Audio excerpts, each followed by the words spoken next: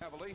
Temperature is 48 degrees, and the Lions try to clinch the division crown. We look at the standings, and you see that Detroit, with their record of 8-6, could win the division for the first time since 1957. Green Bay, Minnesota, and the Bears are all still alive, and we'll keep you up to date on scores of other games right up to snuff.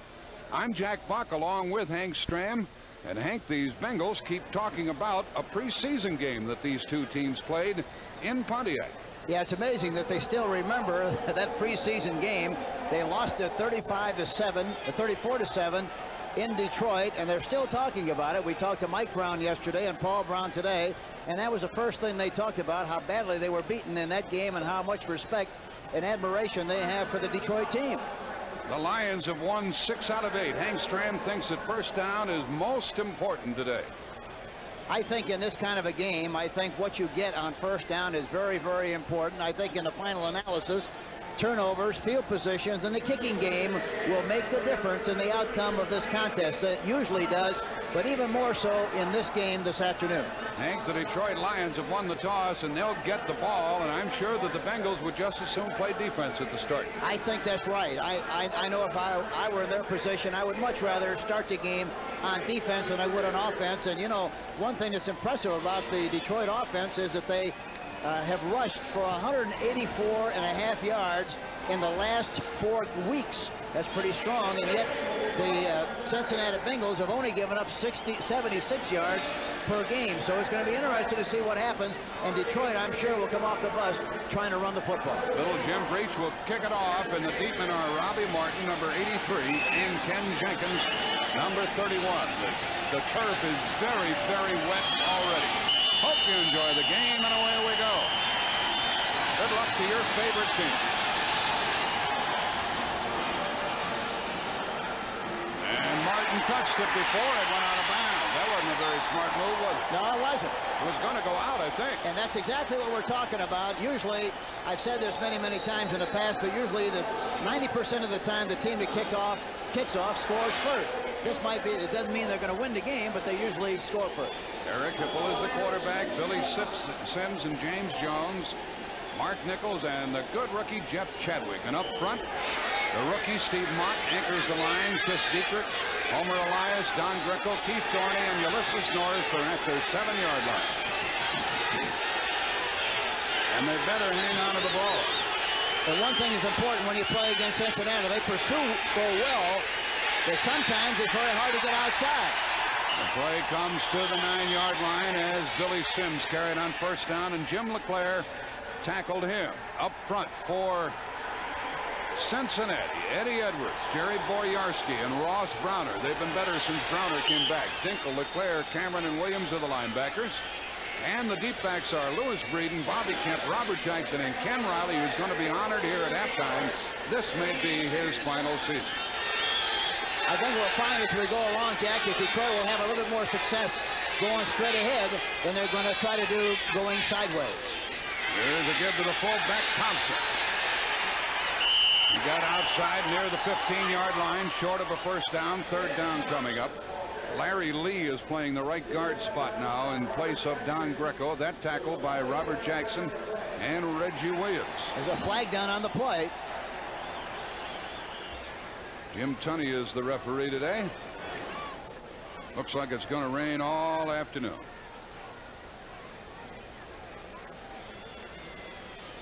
Talk it over with Glenn Cameron. Detroit has been penalized 110 times this year. Most yards in the league. Illegal motion, number 81, still second down, half the distance to the goal line. That's a very deceptive stat, Jack, because I think the Raiders, the LA Raiders, lead the league in penalties every year, and they're the winningest team in the National Football League over a period of 20 years. Isn't that something? It is. Eric Hipple has completed 53%. He's a very good runner. Sims is in the end zone, cruises out.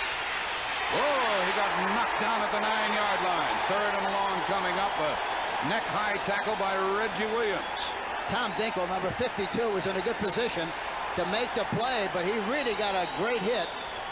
And for that reason, he was able to get on the outside of Tom Dinkle, number 52, the left linebacker. and a late flag was thrown. It's a flag to deal with.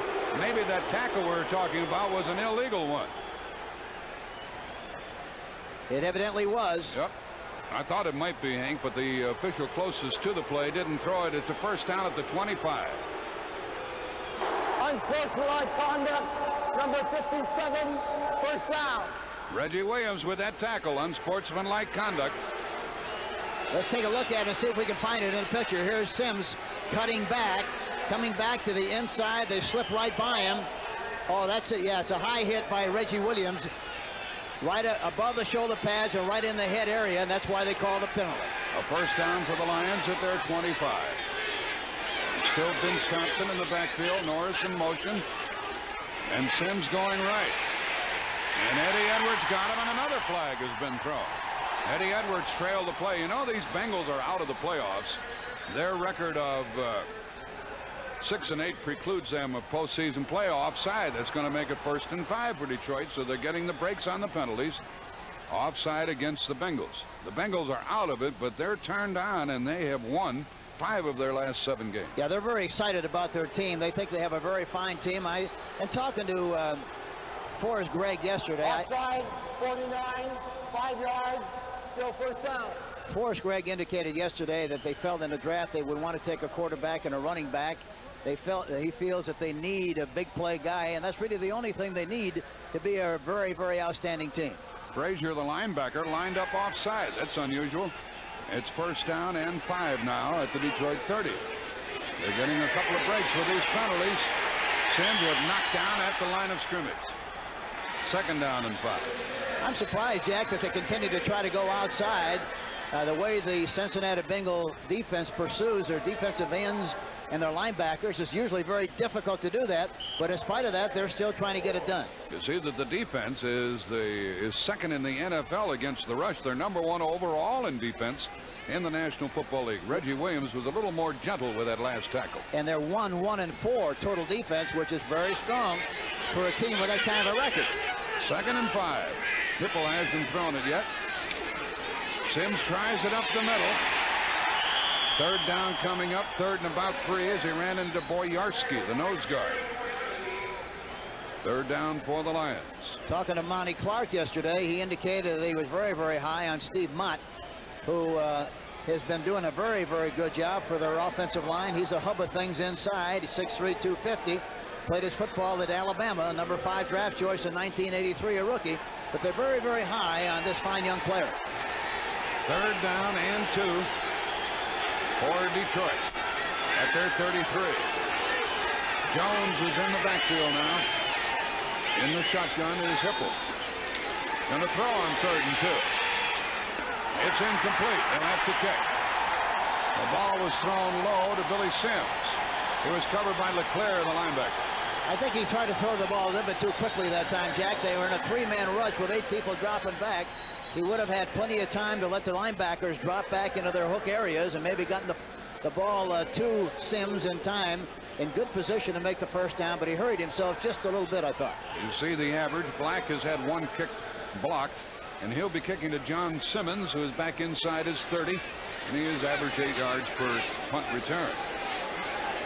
Even though they were helped by a couple of penalties, the Lions have to punt it away. Low snap, Black handles it. Pretty good kick. It will be returned by Simmons from the 31.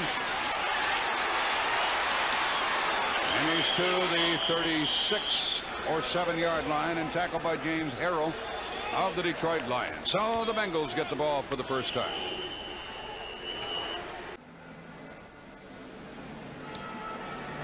The 13-year veteran Ken Anderson is at the controls with Charles Alexander and Pete Johnson in the backfield. Steve Kreider is starting. Chris Collinsworth has a bad ankle, and he may not play today. And Isaac Curtis, the other wide receiver. The big offensive line, Munoz, Lapham, Montoya, Wilson, the tight end Ross, and they're anchored by Dave Remington, the good rookie center from Nebraska. First down at the Bengals 36. Motion by Alexander and a pass play by Anderson. It's caught at midfield. Kreider with the ball. First down. What'd they tell us about Kreider? Well, you know, the thing is, receiver and faster than he looks. Yeah, he's got 4.5 speed, and I don't think anybody realizes he's that fast.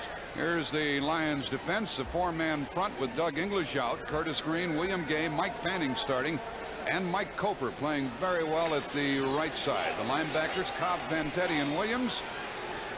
Watkins, McNorton. McNorton has 6 interceptions along with Hall and Graham for Detroit. First down at the Lion 47. There goes the big truck, Pete Johnson. He's like Riggins, isn't he? You think he gets nothing, and he ends up with 5 or 6. Yeah, he moves the pile. That's the big thing about Johnson. He just moves the pile and hits into the pile and comes out the other end. He's big and he's strong. He's like a tackle playing fullback, and he's especially good going straight ahead. Talking to Forrest Gregg yesterday, he said, we're just going to hope it rains, and then we'll give it to the big truck.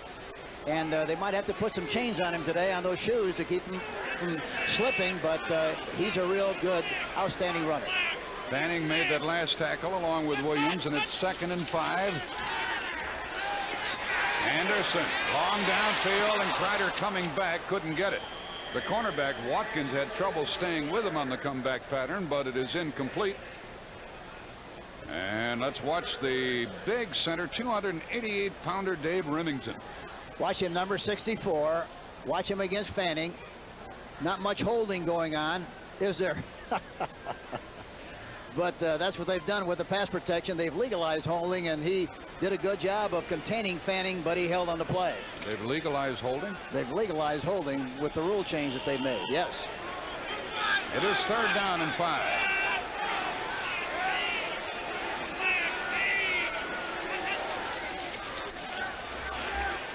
No pressure.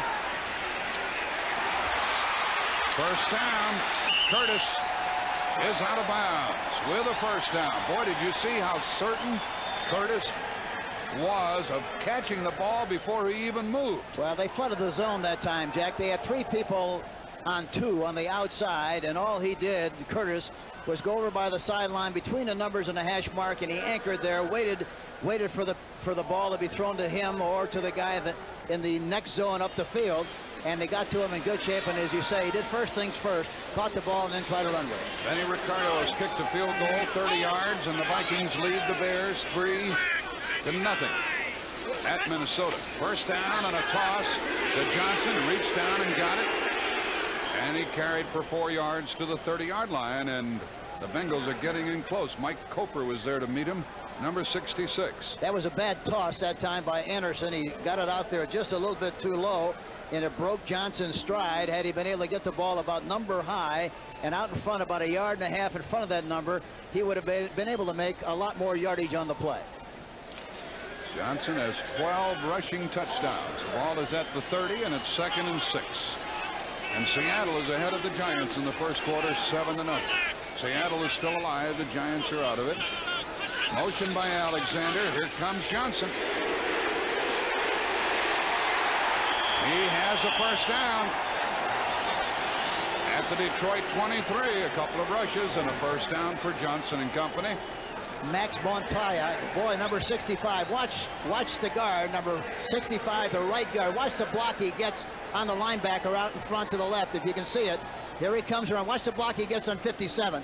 A beautiful block. Look at that beautiful block by Montoya, and that provides Johnson with an opportunity to get upfield and make yardage on the play. Vantetti went down, and Johnson got the first down. It's at the 23.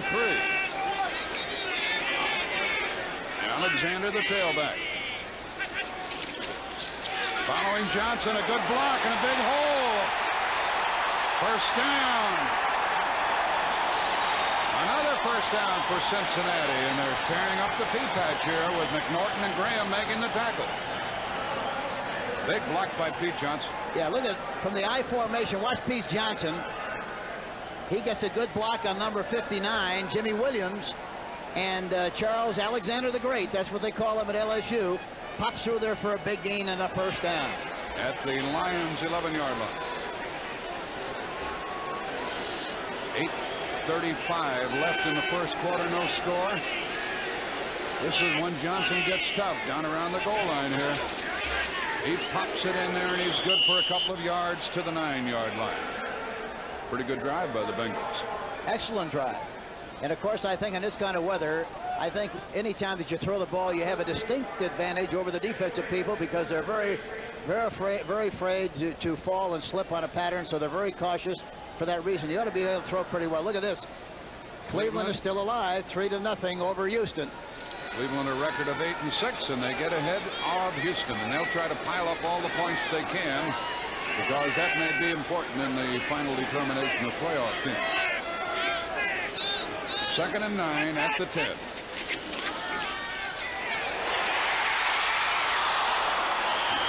And it is what? Intercepted. Intercepted by Detroit. Coming away with the ball is the linebacker Cobb. That's his 3rd of the year, and that stops that. That was a terrible pass by Anderson. He tried to get it over the top in a ricochet, and Cobb, number 53, came up with the interception. Look at this. He tried to get it right over the top. Trying to get it to Dan Ross. Yes, inside to Ross. The ball was deflected, and watch number 53 come into the picture. There he is. He catches it right off the turf. Alvin Hall is the one who knocked the ball up into the air. Gary Cobb got it. Detroit has it at their 20.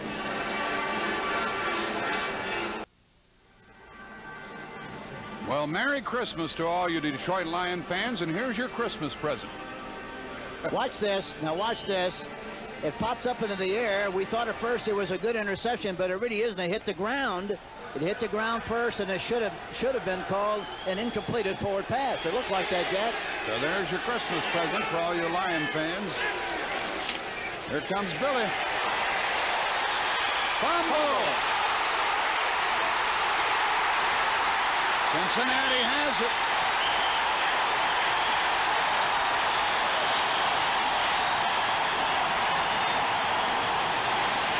And who got it? The fellow they're going to honor at halftime, Ken Riley. It may be his final year in football. He's a 15-year veteran. And we talked about running straight ahead. That's the first time they run straight ahead. Look at the block. Homer Elias, number 61, 72, Dieterich. Look at the nice blocking at the point of attack. And Billy Sims pops right through there, but the ball is jarred loose. By Robert Jackson. Robert Jackson, and finally fallen on by Ken Riley, number 13. Here we go. And the ball is at the Lions' 38. Bomb into the end zone. Incomplete. And a flag. It was intended for Kreider. Was being covered by McNorton. And it's interference against Detroit.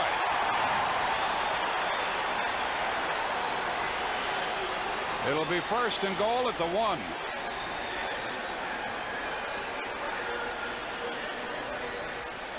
We'll get a look at that in just a moment. Bruce McNorton, number 29, 1 for 1. Pass interference, defense, number 29, 1st down, ball placed to the 1-yard line. 1st and goal at the 1, 7:23 remaining in the scoreless first quarter. Let's look at that one. Watch this right-hand side of your picture. Well, you don't really see it very well. You don't see the contact, which was evidently made by McNorton while the ball was still in the air. Do you think they'll give the ball to Johnson? If he doesn't, we got a scoop.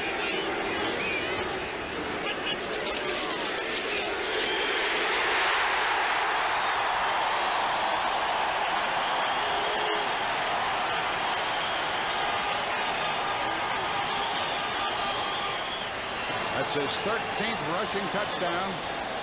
Alexander, the other back, made a good block, and the Bengals jump out in front. Watch the right side of the line. Montoya, he's pulling on the play 65. And Johnson is just looking for an area to hit. Number 35, Alvin Hall, tries to make the tackle, but he ran right through him like it wasn't even there and went in the end zone for the touchdown. So it was a fumble, an interference call, and a 1-yard run, and it's 6-0. Breach has missed only 1 all year. 35 out of 36.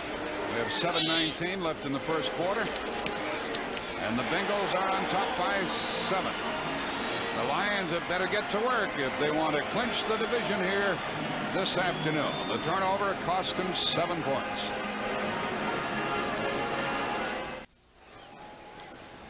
Hank Stram says that usually the team that kicks off scores first. That happened again here today. 7:19 remaining in the first quarter. Breach will kick it off.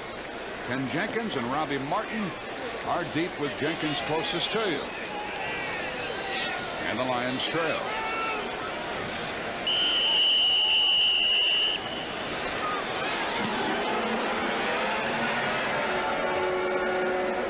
from the 3. He went sailing. He flew 5 yards through the air. Martin's down at the 25-yard line. The big tackle by Ray Horton of the Bengals, number 20. Well, immediately following this game, you're going to see some additional good action. It'll be played at Texas Stadium in Irving, Texas, and they're each 12-2. The Redskins and the Cowboys. You think that'll be a good game, Hank? If it isn't, it'll really be a mystery, because those teams have been talking about the game all year long, and it should be one of the great games really of the season. Here's the first down pass by Hipple to the sideline, and it is caught by the excellent rookie Jeff Chadwick. Hank, you start looking for a rookie of the year in this league, and you may have one right there in Chadwick. It's always interesting to see a free agent. You really pull for that kind of a player, a free agent, make a team like the Detroit Lions. He's an exceptional kid, and I talked to him last night. He's very, very excited, naturally. Look at this score. Minnesota 6-0 over the Chicago Bears. But we'll talk more about Jeff as we go along. Chadwick down at the Detroit 41 and a first down. Ken Riley made that tackle.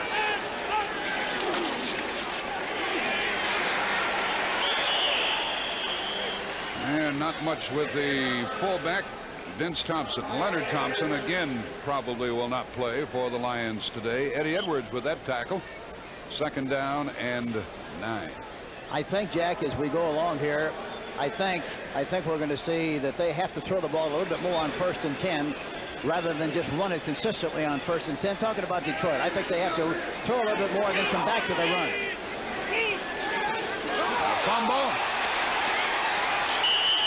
A fumble, and Hipple picked it up and got back to the line of scrimmage, and that's about all, making it 3rd and 9. You know, I'm amazed to see every time we've seen Detroit play, they have a bad exchange somewhere in the game between the center and the quarterback. It's hard to understand after playing 14 games in the season why they would have that kind of a problem. Although when you have a big guy like Jerry Boyarski on your nose, or Crumry, why it's easy to understand why the center is very concerned about blocking the guy and sometimes forgets about getting the ball up like he should. It's in the second quarter. The Eagles playing New Orleans tough. 3rd down and 9. And Hipple is sacked inside the 35.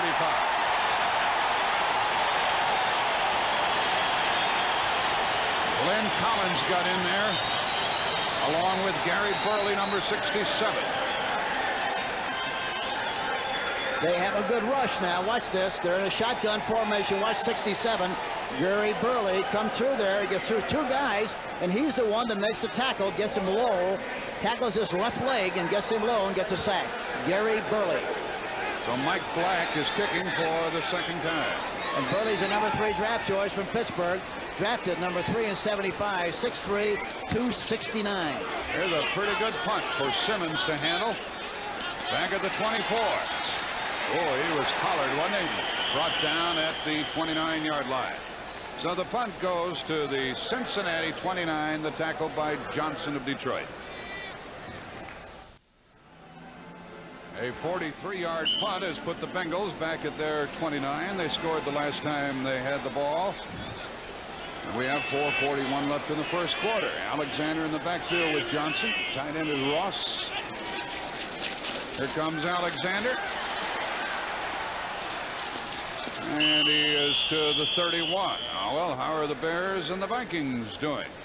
Just like that, after 2 field goals by Ricardo, Chicago goes ahead.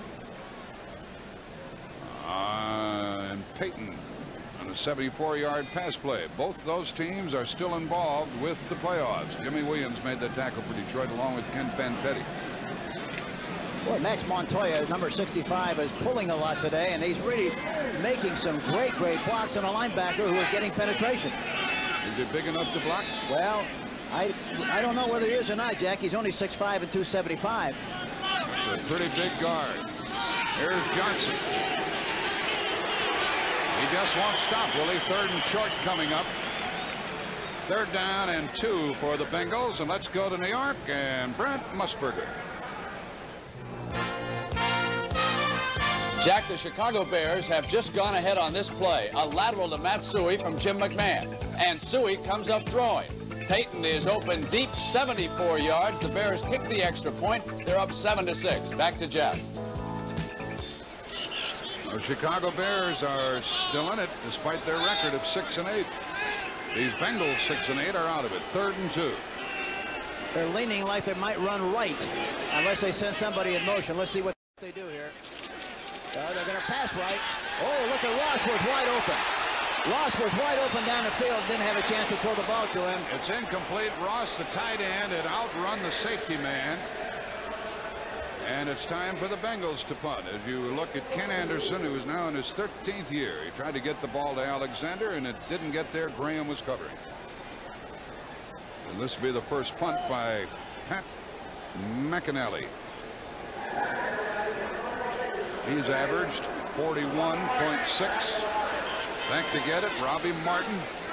We saw Martin return one for a touchdown earlier this year.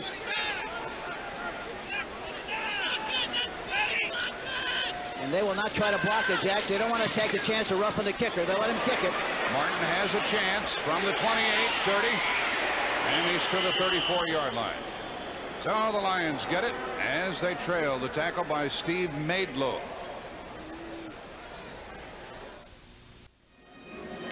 Monty Clark is reading the Cincinnati Enquirer. Checking the grocery list. And there's Forrest Gregg.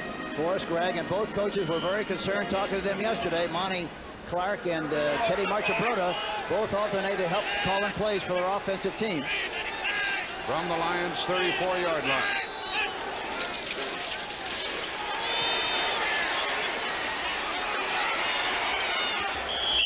And some pretty good yards. It was hauled in by Vince Thompson. I think they have to do, I mentioned that the last series, Jack. I think they have to do more of that, throwing on 1st and 10, and then go back to the run, and I think they'd be more successful with that kind of a blend. Well, New Orleans still alive in the playoff, playing at Philadelphia. They lead in the second quarter 7-0, and Houston has caught Cleveland 3-3. Houston is out, Cleveland's still in. Dinkle and Leclerc made that tackle. It was an 8-yard pass play to Vince Thompson. And there's a Detroit first down.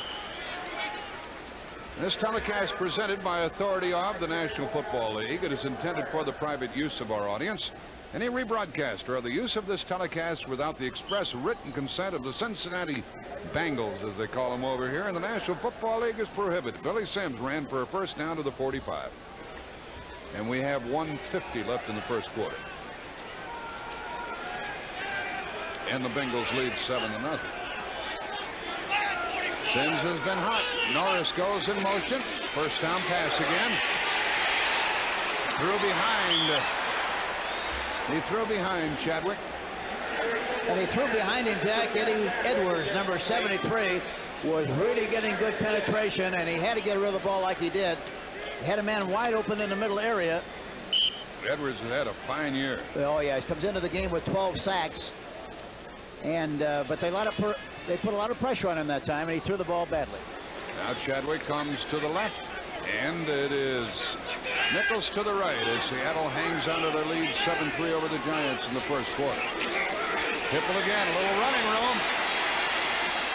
And a comeback pattern to the wide receiver over there, Nichols, and nothing to it.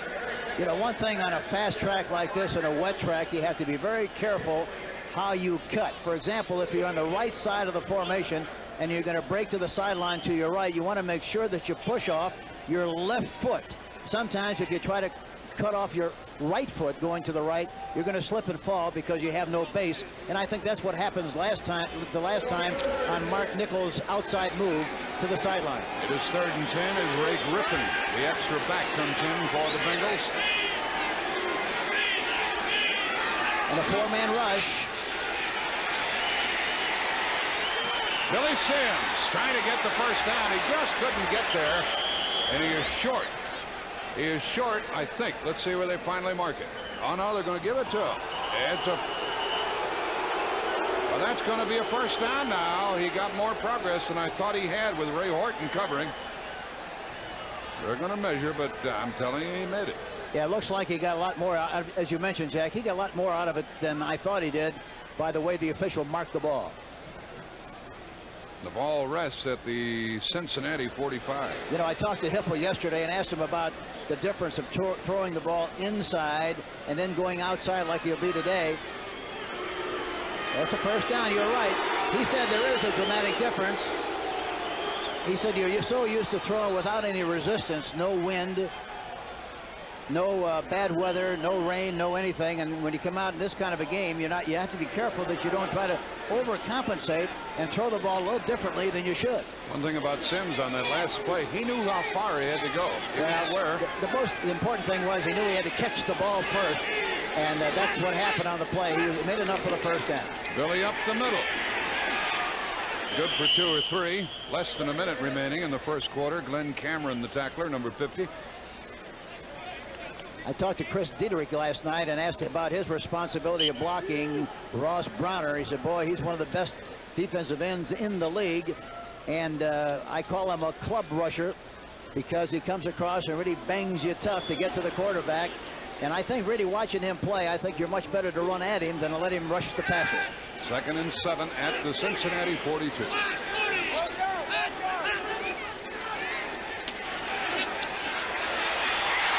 Intercepted by Breeden. He wanted to make sure he held onto the ball. He went out of bounds.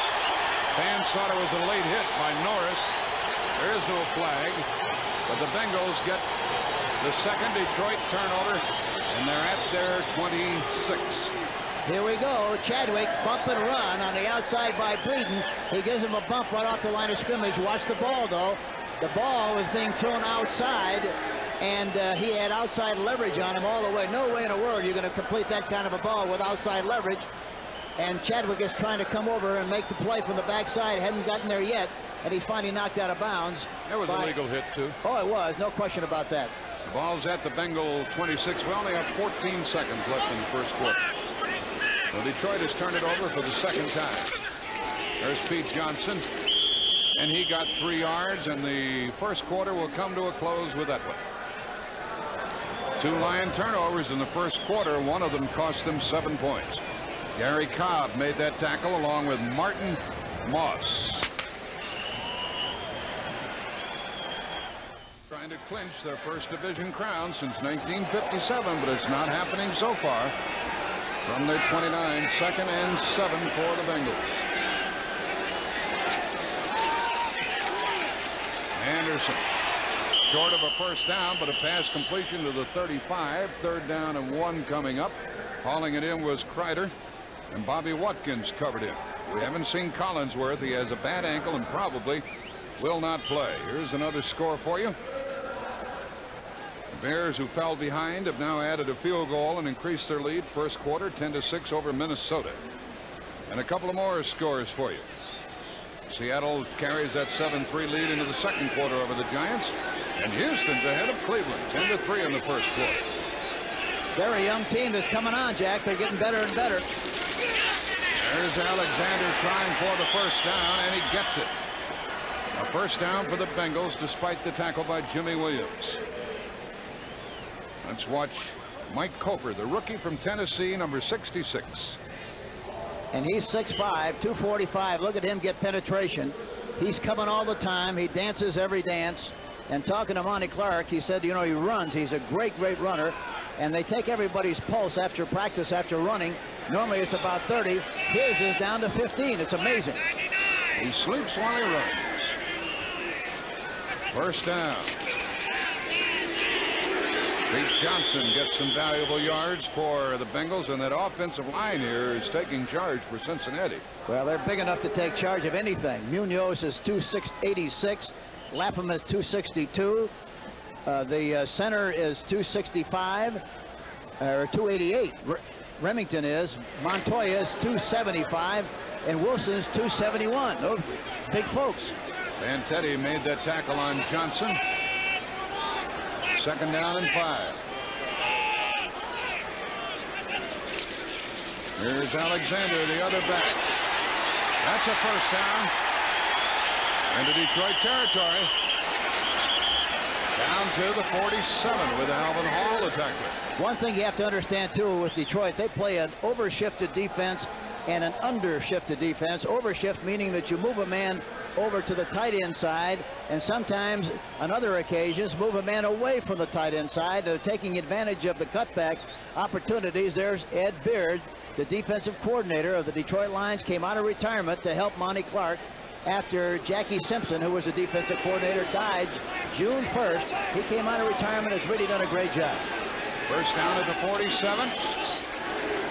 Big Pete was good for only about a yard. Do the Lions miss Doug English today? I bet they do. Well, I think you always miss a great player like English, but in spite of that, you know, I was going to say a minute ago, it's great to play at home, especially when you're involved in a race, but I don't think the Detroit Lions are playing with nearly the enthusiasm and animation that they played with when they played at home. Their fans generate a lot of enthusiasm. Houston ahead of Cleveland, and New Orleans by 4 over the Eagles in the second quarter. Mike Fanning made that last tackle. Fanning is number 74, filling in for Doug English, 2nd and 9.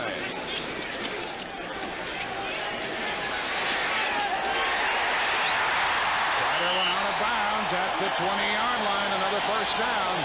He could have thrown to either Alexander. He looked there, and then he threw downfield. Yeah, they caught him in his own defense. There was a lot of room. The defensive backs were very deep. Watch number 86. Kreider, watch, he breaks to the outside, and Alvin Hall is coming over to make the play from the deep safety position, but he gets over there too late, knocks him out of bounds, but they have good field position again. Good protection against his own defense. It's tough for the defenders to follow them on this wet field. Well, the offense knows what they're going to do. The defense doesn't. They're afraid to slip, and that's what the problem is. Alexander outside, inside, and good for a couple to about the 18. We have 11 and a half left in the half. The Bengals lead 7-0, and they're on the move now after the interception by Breeden.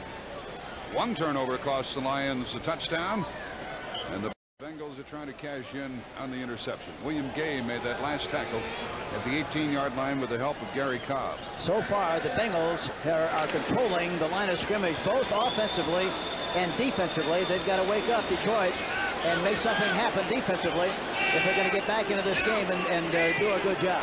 Curtis and Kreider are both to the left. Johnson knew he wouldn't get much. He put his head down, went to the 17, and Jimmy Williams ran into him with a very strong tackle and got the help he needed. One guy doesn't very often do that, but he did. Jimmy Williams, number 59, the right linebacker, got his shoulder pads in there in good shape and wrapped his arms around it. And that's also very hard to do, as big as he is. 3rd and 6. 10 and a half left in the half. Kreider has caught 3 passes, 48 yards. They got to hit a tight end here, Jack, or a back to where they're playing a double zone defense if they throw the ball. Mercer is in there as the additional wide receiver. Fumble. Anderson picks it up and gets a first down. 1st and goal. He fumbled the ball, and Cincinnati recovered it. Lapham got it back. Yep. Wasn't that a crazy play? They must have spent an awful lot of time in practice on that one, Jack. And Anderson is stretched out on the goal line. He's been hurt a few times this year, particularly with a bad neck and an injury he sustained in the Pittsburgh game. And then he hurt his hand, his left hand, against Pittsburgh last week. So he's really had his share of a lot of unfortunate things here. You see him running up the middle, dropped the ball, picked it up. A missed tackle there. You can't tell who it is. Anderson tries to go through the pile, drops the ball, and Dave Lapham, number 62, falls on the recovered fumble. Alvin Hall is the one who made the hit, and they have marked the ball down at the 3-yard line after Lapham recovered the fumble, and Anderson isn't moving very much. Let's watch the tail end of that play again. He got sandwiched. Yes, he did. And Lapham had a good chance to blow the block, blow right over the defensive back, but didn't.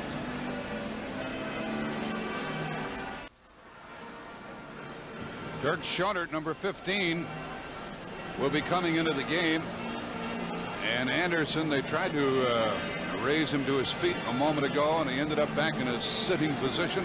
You hate to see anybody stretched out for as long as he was. I don't think it's a neck problem, Hank. I'm only guessing, but it doesn't look like anybody hurt his neck. Maybe the knee did hit him in the head and knock his head back. He had a terrible whiplash when he was face masked in the Steeler game. And Schoenert, by the way, has played quite a few games for the Bengals. You know, not many people, they remember the bad injury he got in the Pittsburgh game, but actually Anderson got hurt early in the season, had a neck problem, and really has kind of had a problem with it all season long. Well, Kenny has to come off the field. This is his 13th year.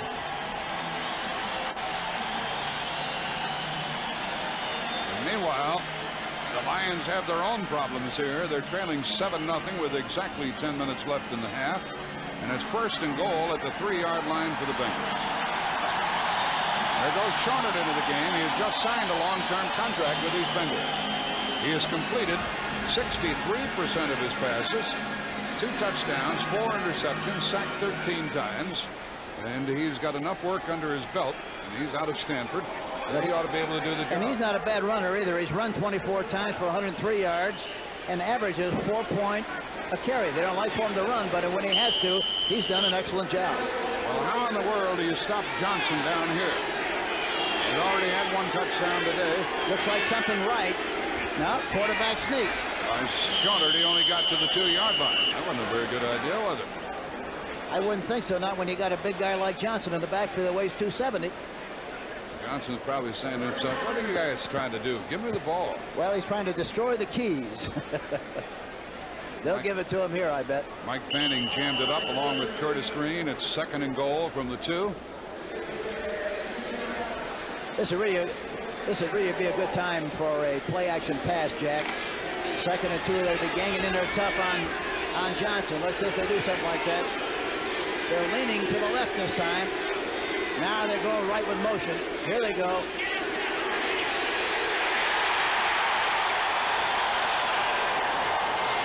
He ran right through Alvin Hall. You just can't stop him. Now, Alvin Hall had a chance to get him earlier in the game. Couldn't do it. He did it again.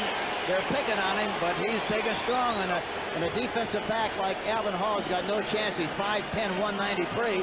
They had a valiant try, but no way. Watch Johnson emerge. And you talk about moving the pile. It looked like he was stopped. Look at this. He puts it in low drive and pops it right into the end zone. He's carried 11 times for 34 yards. Breach trying the extra point with 9:24 left in the half.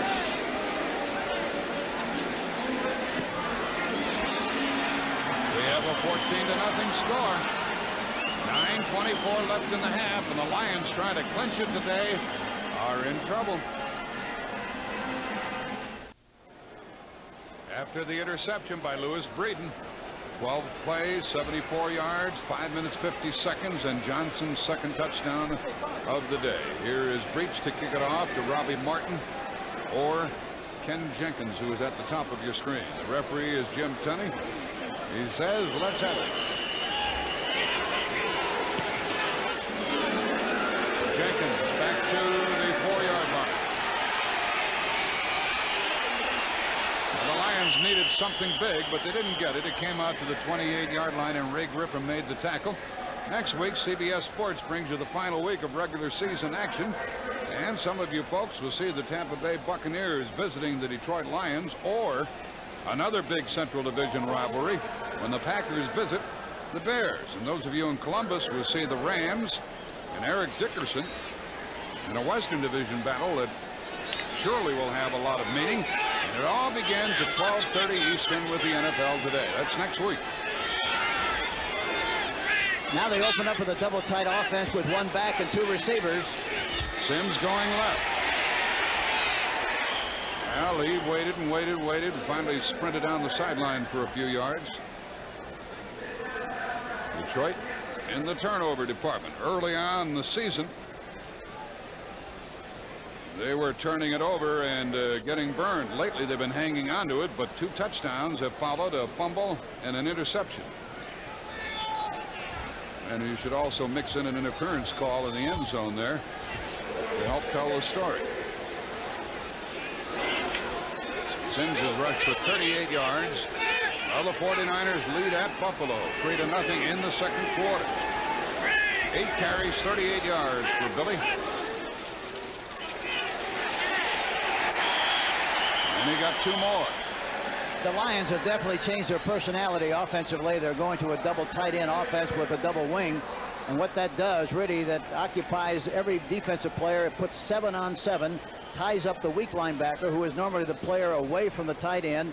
They make them all play football, and they're blowing off the ball and hoping they can make something happen with this kind of an attack. When you use an open end, a lot of the times the linebacker on the weak side, on the open inside, runs free and creates a lot of problems. They're trying to eliminate that problem now. Reggie Williams and Tim Crumry made that last tackle. It's 3rd and 2. Thompson. He was very patient and got the first down across the 40-yard line. Out to the 44. Detroit has to be very businesslike in their approach to come back from this 14-point deficit, Hank. They can't go crazy trying to get it on. Well, they can't try. No, they can't try to get it all on one down, Jack. But I think they have to play with a lot more enthusiasm, a lot of more animation than they're playing so far. They don't even look anything at all like the same team that we saw play in Detroit on a couple of occasions. They're not playing with that kind of spirit at all. First down pass by Hippel. And that one was underthrown as he tried to get the ball to Chadwick again. Now, Chadwick's quite a story out of Grand Valley State. And he's made the grade in big style. Let's watch the center of the Lions, Steve Mott, number 52.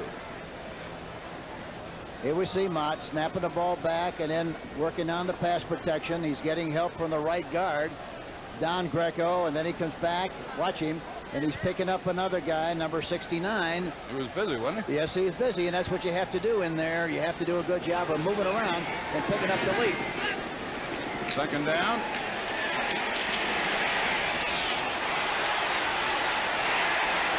And that one was to Nichols across midfield. 3rd and 2.5 coming up. Ken Riley made the tackle. And another score for you. Buffalo has jumped out in front now in the 2nd quarter, 7-3 over the 49ers. Those are 2 potential playoff teams. And we have 7:15 left in the half here.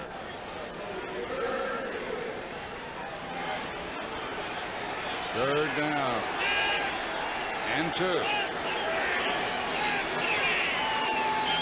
Jones is in. He can catch the ball. Incomplete. A big hit on Nichols just as the ball touched his hands. He was whacked by the extra back, Ray Horton, number 20. And the Lions are going to have to kick the ball. Is there a flag down? Yeah, there is a flag. There's a flag. And it looks like it's again Cincinnati. 12 men on the field. Cincinnati, 5 yards, makes it a first down. 12 men on the field. Well, no wonder they had so many, all the receivers covered on the play. What's the limit? Well, I don't think they know. They played a Canadian play that time with 12 people. That's all right if you can get away with it, Jack, but they got caught. Illegal substitution, 12 men, 5 yards, but it does make it a first down. 12 men, 5 yards, first down, and they put the ball down at the 44 of the Bengals. Seattle 11 ahead of the Giants in the 2nd quarter, 14-3. We have 6:54 left in the half here. The Lions would like to get on the board. Here comes Billy. He turns it up. He's inside the 40. That was a good run. 6 or 7 yards, more like 6. You know, both teams are featuring a lot of running on 1st and 10 in the first quarter. The Cincinnati Bengals had the ball 8 times on 1st and 10 situations and only threw the ball 3. Detroit had it 9 times on 1st and 10 situations and only threw 2 of 9. I think, as I mentioned earlier, Detroit must throw the ball more on 1st and 10, Jack. 2nd down and 4. At the 39.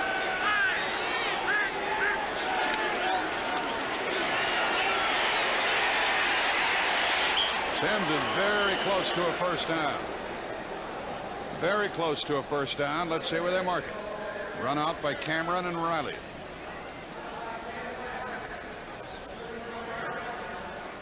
Third down and a yard coming up. Billy Sims is really a great finisher. I'm talking when I say finisher, I mean a back who really runs low to the ground. When he's in traffic, heavy traffic, and gets the very most he possibly can get out of a play. In fact, I talked to Hippo yesterday, and he says sometimes it's hard to get the ball in his pocket, the receding pocket, because he runs so low. Four-man rush for the Bengals, 3rd down and 1. Thompson leads Sims, and Billy gets the first down to the 31-yard line. He's having a busy day. What did he carry? 36 times one game this year? Yes, I think that was against the Green Bay Packers, if I'm not mistaken. And Hipple is not having a very good day as he tried to get that one to Robbie Martin, number 83. I don't want to belabor the point, but I still think that, you know, when a player who is used to playing in a dome stadium has to go out and play in this kind of weather, it has to have an effect. It shouldn't have that much, but it does on a player that plays inside all the time. Sims has carried 12 times, 53 yards. 2nd and 10. 5:28 remaining in the half. 14-0 Cincinnati.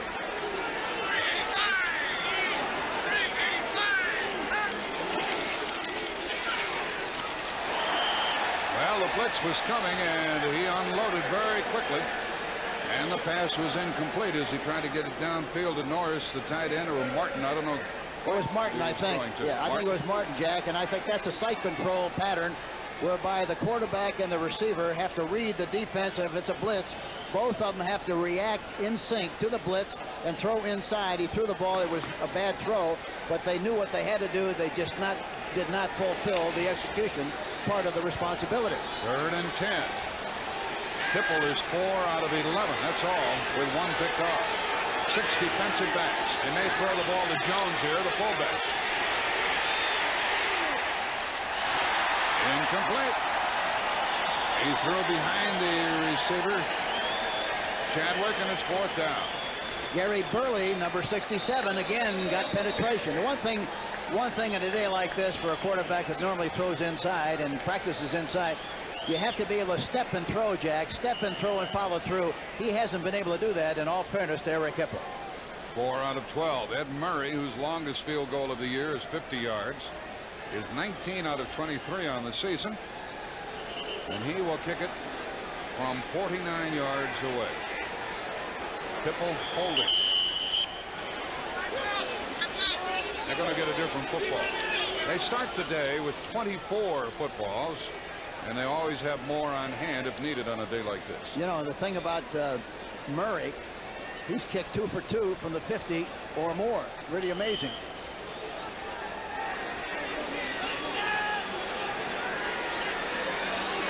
High snap. Hipple got it down, and Murray hit the upright. Well, it's one of those days for Detroit. Hit the upright, and the score remains 14-0 in favor of the Bengals with 5:14 left in the half. And the ball goes over to Cincinnati at the line of scrimmage. Looked like he had it, and the ball drifted on him. Yeah, he attacked the ball well and just sailed a little bit, hooked it a little bit to his left, hit the upright, right in the middle, and bounced off. We have 5:14 left in the half. Cincinnati's on top.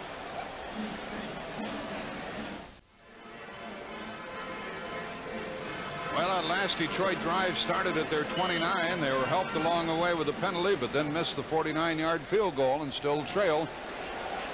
We get the word about Ken Anderson, who has given way to Turk Schonert here. Anderson was dinged only, and he could come back. And that's good news for Cincinnati. Schonert's going to throw.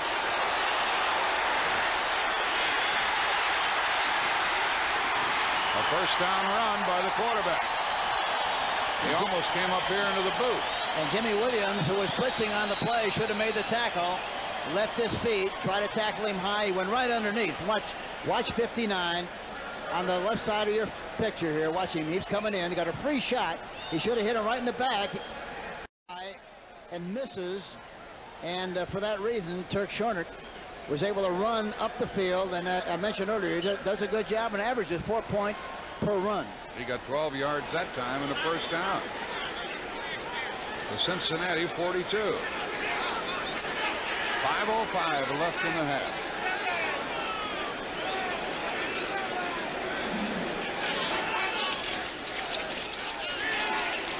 Alexander was hit first by Vantetti. A flag is down on the other side of the field. Harry Cobb finished off the play, number 53. That was kind of a wasted play on the part of Cincinnati, Jack, because the defense was overloaded to the offensive right and had one too many guys over there, and shouldn't have been able to run that play. They didn't. There's a penalty on the play along with it. Looks like the Lions are going to take the 5 yards. Jim Tenney, the referee, the umpire John Lineback, head linesman Sid Illegal Seaman. formation, 6 men on the line of scrimmage, 5 yards is declined. Second down. So they turn it down. And second down and 9 coming up.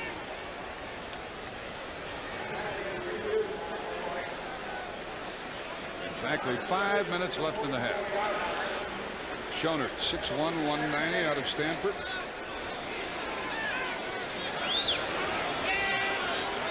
Having a good year as a backup quarterback.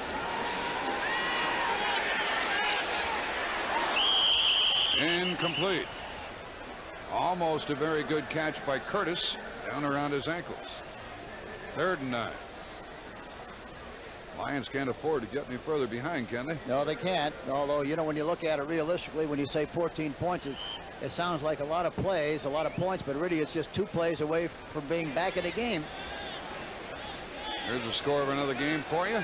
Look what Houston is doing to Cleveland in the second quarter, 24-6. A 93-yard kickoff return by Steve Brown for Houston. And Seattle leads the Giants 14-6. There's contact. Fanning may have been drawn offside. We'll check and see.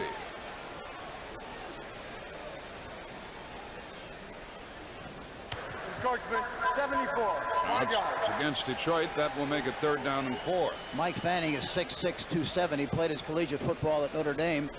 Was traded from the Los Angeles Rams to the Lions.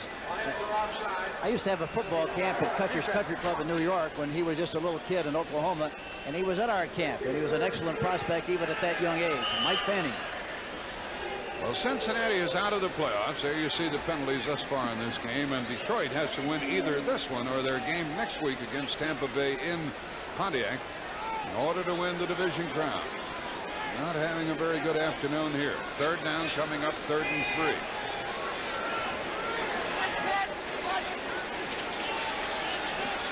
No pressure. Now there's pressure, and it is incomplete.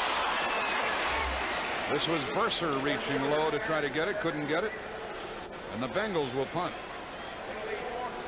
So Detroit will have another time and another chance, and ample time. 4:48 left in the half. Alvin Hall was defending on the play. That kind of a play, Jack, if you're not careful as a receiver, you bend your trunk, but you don't bend your knees. Had he bent his knees, he could have gotten down low enough to make that catch. Talking about David Berser, who was 6'1", 200, played his collegiate football at Missouri. Here is the second kick by McAnally, and Robbie Martin waits back at his 15. And they blocked it. And Detroit has it. So there's the sort of play that could give them a big lift. Has the play been whistled dead yet or not? Coming away with the ball was Rick Rosano. Not Rosano, James Harrell. Harrell has the ball. And the block was made by McCall, the tight end. That's the kind of play that give him a big lift at the Bengal 41, Hank. Yeah, you have to make something happen from a specialty team standpoint of your defense. Here's the shot. Now watch McNabb. Watch him. He's got to catch the ball against his body, which takes a lot of time. And then the reset and try to reload and try to kick the ball takes an awful lot of time. It was a leak right inside, as you can see. And Reese McCall, number 81, who was the guy who blocked the kick. And Harrell got it. That's the first one blocked against McAnally. All year long, the ball is at the 41. That's what happened to the Lions. They punted, fumbled, punted, had one picked off, and missed a field goal. They're at the Bengals 39. See if they throw here in 1st and 10. Yep, there they go. Hippel was again a little bit off target as he tried to get the ball to Mark Nichols. Covered by Lewis Breeden. Threw it just a little bit behind that time. Play action, faking inside, and then stepping up and throwing the ball. Eric Hipple is 4 of 13. That's not good. Nope, 41 yards and 1 interception. But I tell you, the one thing about a good quarterback like Hipple, he won't stay cold very long. He might for a quarter or two, but he won't for 4 quarters. He shouldn't anyhow.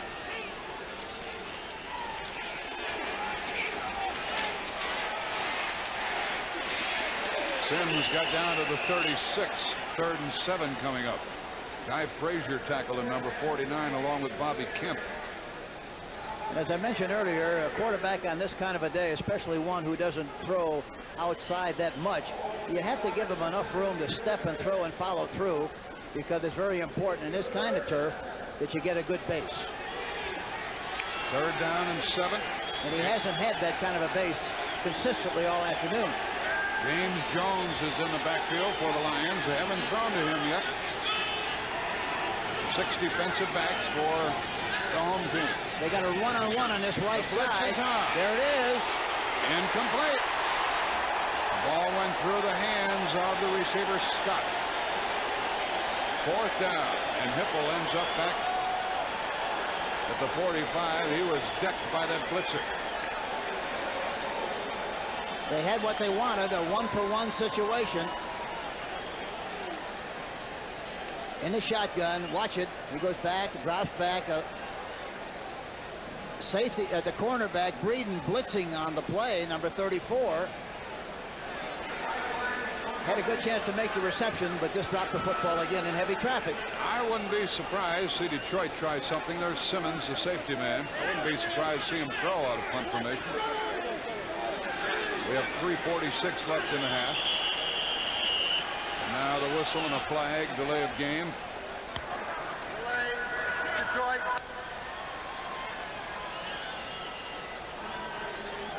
The ball was at the 36. It'll be at the 41. Or there may have been a timeout. Correction. I think it was a timeout. Called timeout before the delay. Timeout, Detroit. Okay, Detroit has called timeout with 3:46 left in the half, and they avoided the penalty as a result. That gives them a chance to talk things over. You expect any trickery from them? I think there's a possibility the field position is such where Wouldn't hurt him too much. it wouldn't hurt him too much. No, it really wouldn't. I think they have to do something to get back in this game and make something happen. Monty Clark in his 6th year. Well, this Saturday, CBS Sports will bring you another special edition of the National Football League. The Washington Redskins, who will have to continue to win, particularly if they win today, will host the Giants in their final for the postseason play, and it starts at 12 noon Eastern time. So the Giants against the Redskins, that's next Saturday on CBS. This afternoon, and right after this game, the Redskins have traveled to Dallas. They'll play the Cowboys. Who do you like, Hank? I like Dallas only because we've seen Washington play so many times. I like them very much, but I think synthetic turf and Tony Dorsett could be the difference in their game later this afternoon. Yeah, the Redskins have told us they like the grass. They don't like the artificial surface. Aaron Black, he is punting for the 3rd time. You know, Black, the first 10 weeks of the season on 47 punts, averaged at 43.3. Now, in the last 4 weeks, he's averaged only 33.6. Cincinnati does not have a safety man back there as such. They're not going to allow Detroit to fool them in any way with 3:46 left. And now, here comes Murray, and he's going to try a field goal. A long one. 36-46. This will be his longest of the year. It will be 54 yards. He hit the upright a while back from 49 yards. As I mentioned to you, he's 2 for 2 for 50 plus. And see if he does try to kick it. Here he is. A long one of 54 yards by Murray. And the Lions are on the board with 3:40 left in the half.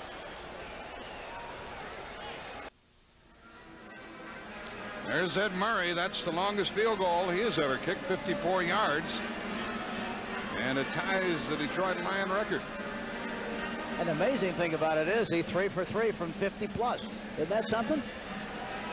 And he hit the upright earlier, and not only a couple of minutes ago, from 49 yards away. And you have to be very accurate to do that. Oh, yeah. Oh, yeah. Murray will kick it off. Back deep for Cincinnati. We have twin safeties, and they're guarding against the onside kick. The twin safeties are John Simmons and Rodney Tate. Tate is closest to us on the screen. 3:40 left in the half. 14-3, the Bengals lead. Yeah, and I never say the word Detroit when I don't think of my old high school coach, Chuck Bear, who lives in Detroit and did such a great job in Gary, Indiana, and also the University of Detroit. Super coach. This kick to Tate.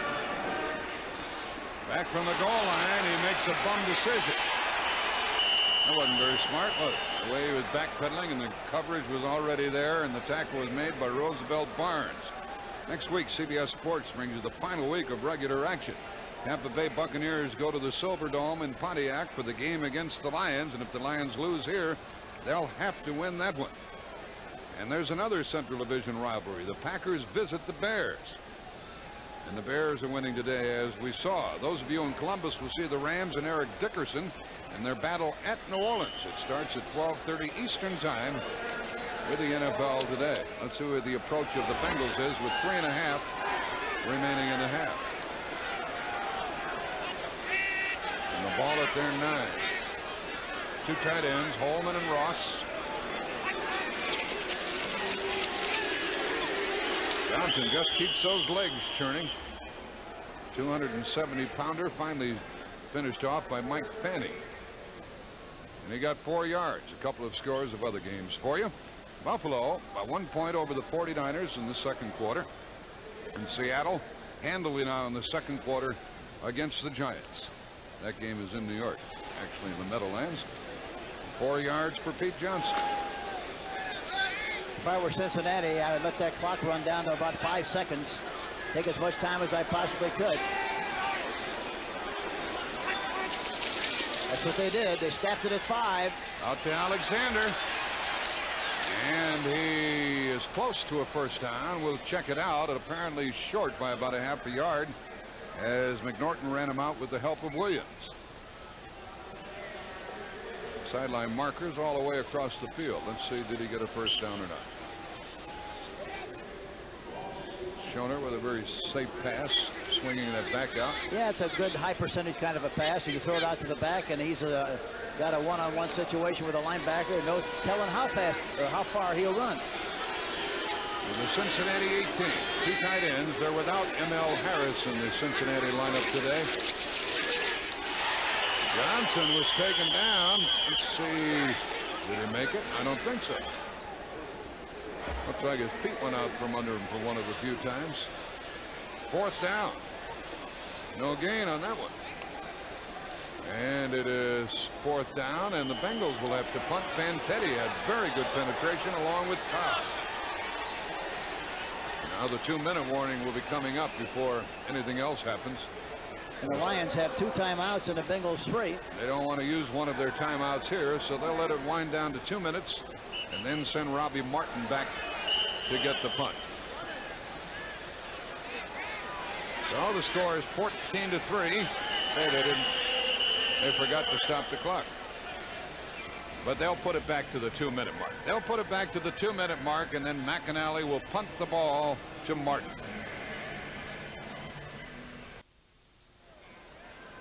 The preceding message was brought to you by the National Football League.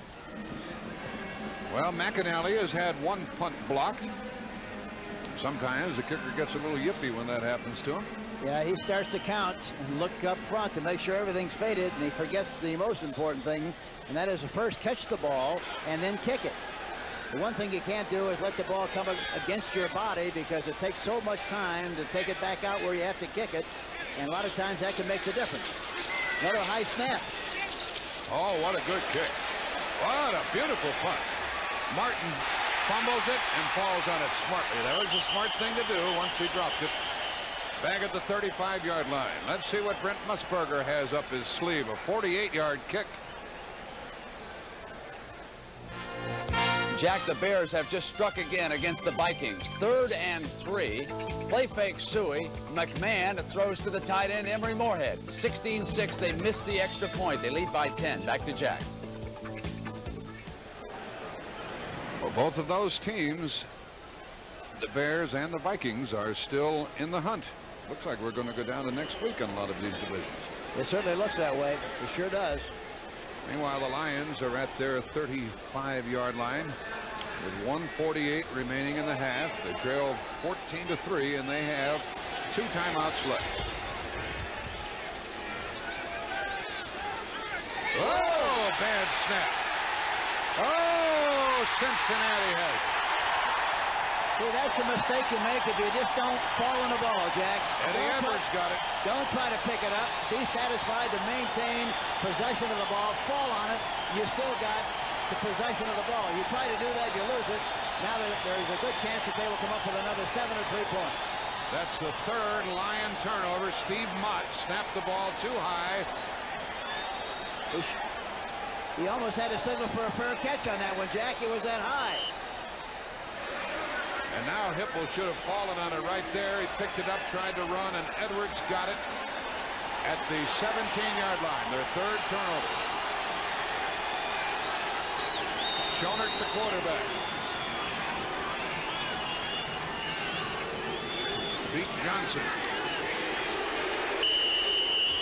Johnson went to the 15. The Bengals have 3 timeouts left. 1:34 left.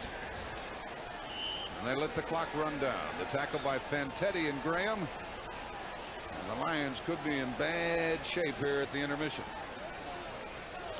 Clock running down. 1:15. 2nd down and 8. Alexander. Fantetti slowed him down. And he's knocked down at the 14. It'll be 3rd and 7. McNorton finished it off. Yeah, he came up there very good from his corner position, made the stop. And again, they ran away from the overshifted defense. The Detroit Lions were overshifted to their left.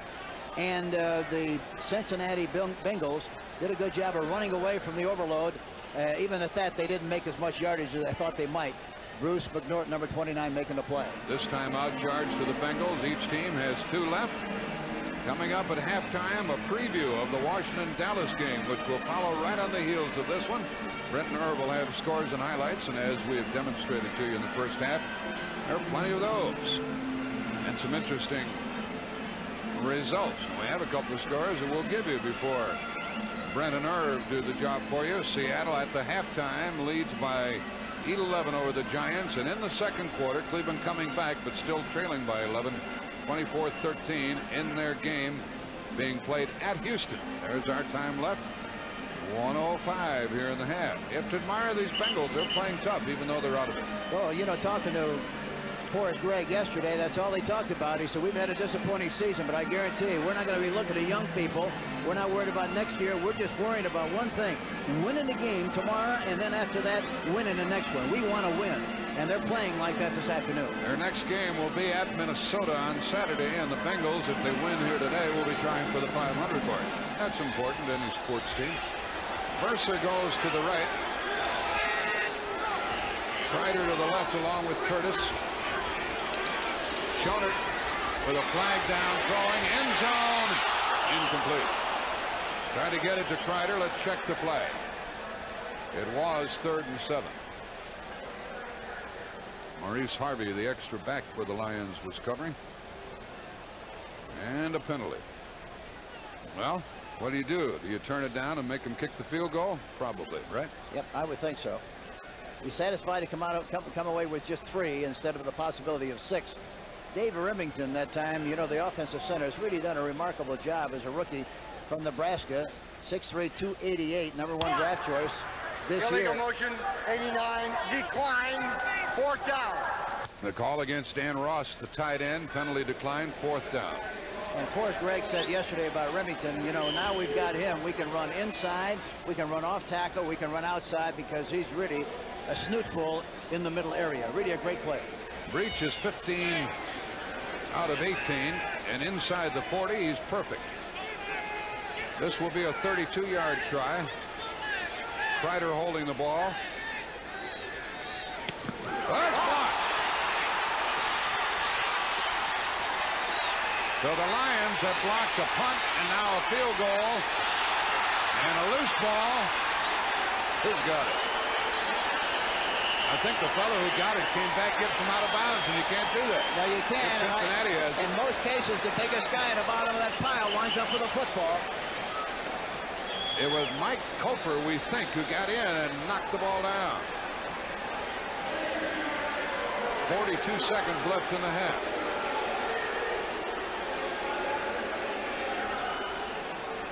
Someone with their right arm. Boy, there was good timing on the play. A good block got him knocked the ball down with his right arm. Can't tell who it was, but it was a good surge. Now watch this man that falls on. Well, it's going to belong to Detroit no matter. So it was blocked, and the Lions dodged the bullet and avoid 3 points. 42 seconds left in the half. Let's see if they try to strike deep. Maybe it was McCall who blocked his second kick of the day. We really didn't have a good enough picture. Nor did we see it at the outset when we watched it live. You got to be careful here. You don't make them another mistake and give them possession for another opportunity. That ball was thrown away for the most part. Yes, it was, and very wisely so. Griffin was covering. Billy Sims, the intended receiver. 35 seconds left in the half. But as I mentioned, Jack, you got to be very careful with 35 seconds that you don't make some kind of a mistake offensively and give them another opportunity to get good field position and have an opportunity to strike again before the half. 14-3 the score. Bengals lead.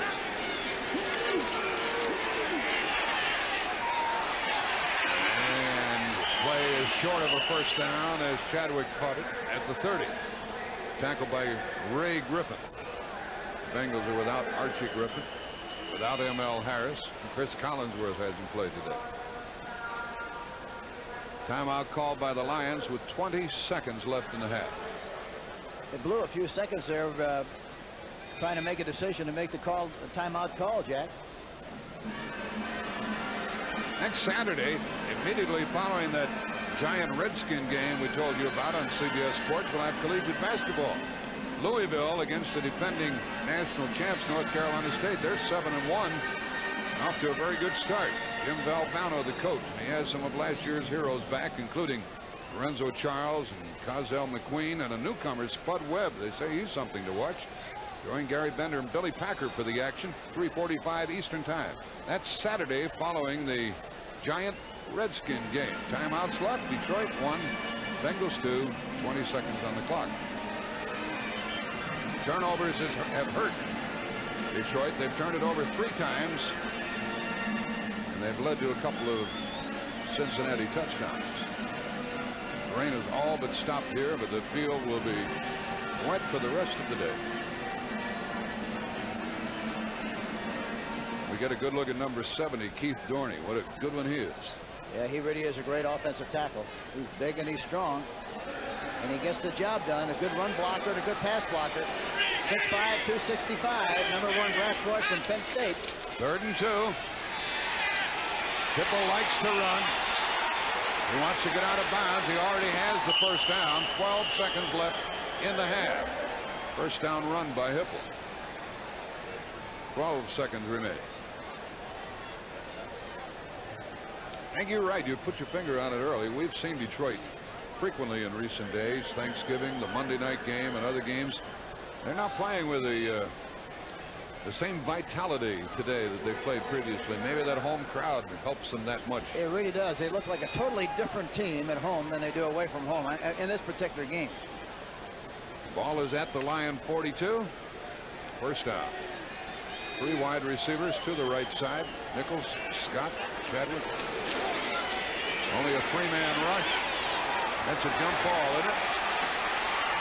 Anybody have it? Yeah, Detroit. Yeah, Detroit has it. Inside the 20. And a first down with 3 seconds left. Well, they could get a field goal out of it.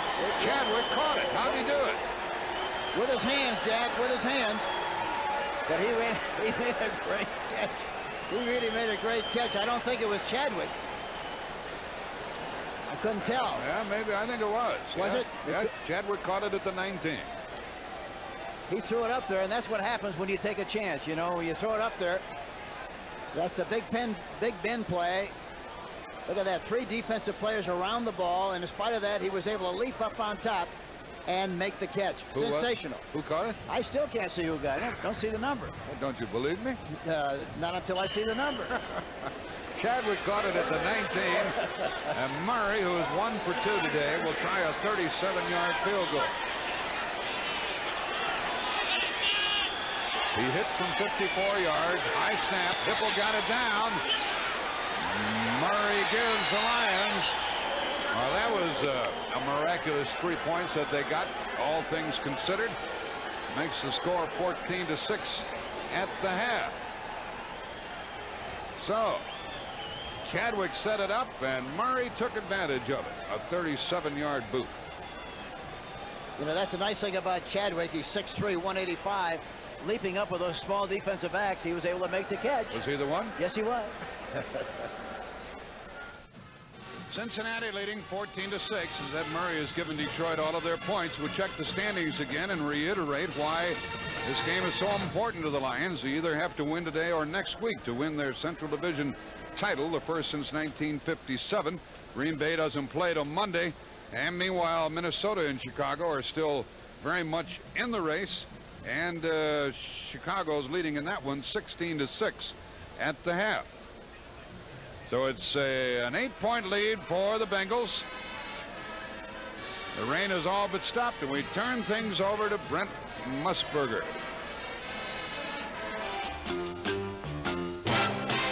Well, welcome back to New York. I'm Brent Musburger with Irv Cross. And Irv, I'll tell you, the Lions are creeping back into this game right now. It is 14-6. As you know, the Bengals had built up a 2-touchdown lead, and they went to the... That's not the big cat in Cincinnati.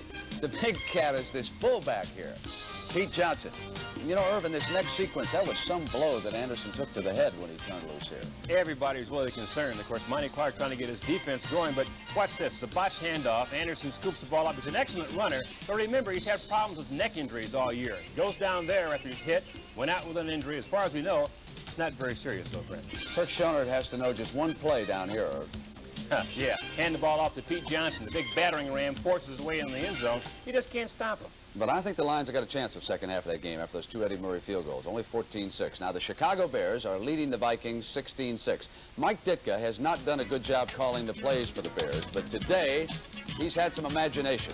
Now, this first pass cannot be forward. It's got to be a lateral. Now, watch Suey camouflage it. I'm going to tell you, Walter Payton is just standing out there by himself. That fooled everybody on the Viking defense. 74 yards for the touchdown. And Irv, that Bear defense, they can really beat up on a quarterback. Well, I tell you, they can. They came into the game with 43 sacks. They picked up 2 more in the first half. Here's one right there. Richard Dent getting the sack. This was a first and goal from the 2. You didn't expect him to be throwing, but McMahon went to Emory Moorhead. 16-6 is the score. Now, the Bears missed an extra point, and sitting on 10 rather than 11 could turn out to be very important when they go down the stretch in that ball game.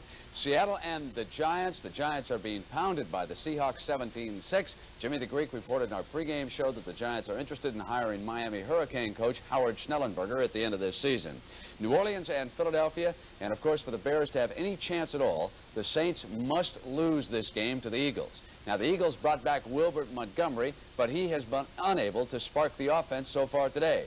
Bum Phillips, of course, has one of the finest defenses in the league, and that team has just gone ahead 14-3. They are in the third quarter. They are playing in Philadelphia. The weather over there, well, it is not too bad. No rain, no snow, and elsewhere around the league, Cleveland and Houston, this is the biggest surprise. The Oilers are dominating the Browns. It is 24-3. Mike Pruitt fumbled twice for the Browns. And for the Browns to have any chance to win the division, they would have to win this game big and next week against Pittsburgh big, and instead they could lose the whole thing to the Oilers and find themselves out of the playoffs. San Francisco and Buffalo, big game for both of these teams, and at the half, well, what is that right there? Those are Polaroid photos taken of the San Francisco secondary. But this was the big play for Joe Ferguson, who was studying those photos. Just turned Joe Cribbs loose, and Cribbs moved 45 yards, the longest Bills run of this year, and has set up this play. Easy touchdown for Roosevelt, leaks over the top, and the Bills have a halftime lead. All right, Irv, we'll show everybody now the second New Orleans touchdown that they just popped in minutes ago. And it was George Rogers following a beautiful block there by Wilson. And your Eagle defense didn't seal that up too well. Well, look, they're playing pretty good football overall, though, Brent. We have another quarter and a half yet to go. Coming up now, we'll take a look at the game when the NFL Today continues after these messages from your local stations.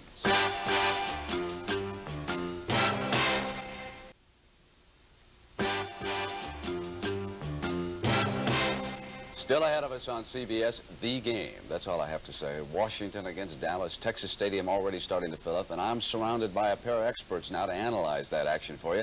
Nice to have the coach, Dick Vermeil, with us here in New York. And Jimmy the Greek, of course, we've been waiting all week to see who you're going to pick. The weather is beautiful. Are we in for a high-scoring or a low-scoring game? I imagine about 3 touchdowns for each team and a field goal late, but I'll tell you later by whom. All right, let's put Dick on the spot first. Dick, who do you like to win this game? Brent, I like the Redskins. And the reason I like them, they've played more consistently up to their ability each time I've seen them. They have always played good football. Let's take the folks inside and show them some of the reasons why you like the Redskins. How about number 72, Dexter Manley? Well, Dexter Manley is their best upfield rusher. And Pat Donovan, number 67 today, is going to have his hands full. Now, at the top of your screen, you're going to see Pat Donovan, the left tackle, number 67, pass protecting Dexter Manley. And he is capable of pass protecting him, but he's going to get deep into the backfield and force that quarterback to step up into those big defensive tackles. Dick, do they work a lot of tricks with Manley and try to loop him through the middle still? Oh, they do. They do a lot of stunning like all teams do, but that won't be the key. The key will be the one-on-one matchup. Irv Cross took that close look at the Hogs, Washington's offensive line, in the pregame show. What kind of blocking do they favor to open a hole for a John Riggins? Well, first off, they're big and physical, all offensive tackles, and they come off together real well, knocking people out of there. But they also co-op block better. Now, you watch the bottom left-hand corner of your screen, number 53, Jeff Bostic, the center, and Russ Grimm coming off on Randy White at the left of your screen, 54. Now you see Russ Grimm coming off on Bob Brunig, number 53. A combination block executed. Here comes Riggins, going to squirt through the hole that Bob Brunig, number 53, was supposed to get to. Now it's turned loose on a safety, and Riggins on a safety is a mismatch. Dick, of course, the Cowboys have that awesome defensive line. What's the one matchup today that could really get the Redskins in trouble? Well, whenever you have to block too tall with one guy, it's going to be a problem.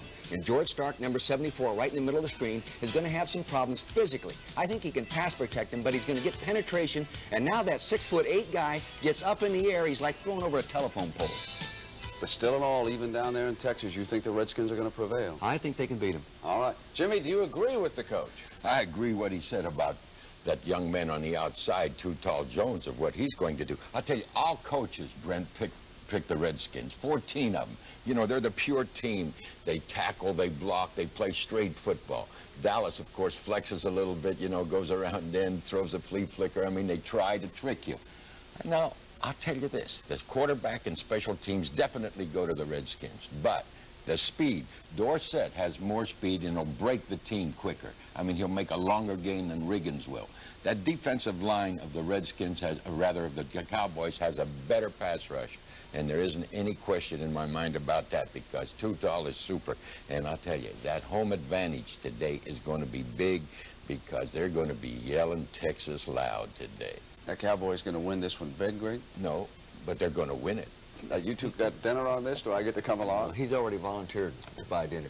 All right. Still ahead of us, the game, but right now, we've got the second half coming up, so let's send you back to the stadium. All of the Bengals are out there on the field as Ken Riley is being honored here at halftime. This may be his final year as an active player in the NFL.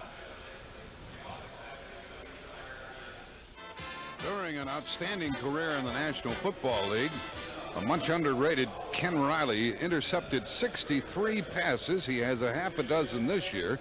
He just went by Dick LeBeau, Paul Krause, the most ever, 81, Emlyn Tunnell, 70, and then Dick Night Train Lane, as we told you, was next in line with 68. And Hank Stram, Ken's coach from Florida A&M. Jake Gaither is out there standing to the left of Ken Riley, along with Mrs. Gaither. Yeah, it's good to see him. I saw him a little bit before the game with Paul Brown, and he did a remarkable job at Florida A&M, and he used to be the Hubba Hubba coach. That's what they called him, the Hubba Hubba.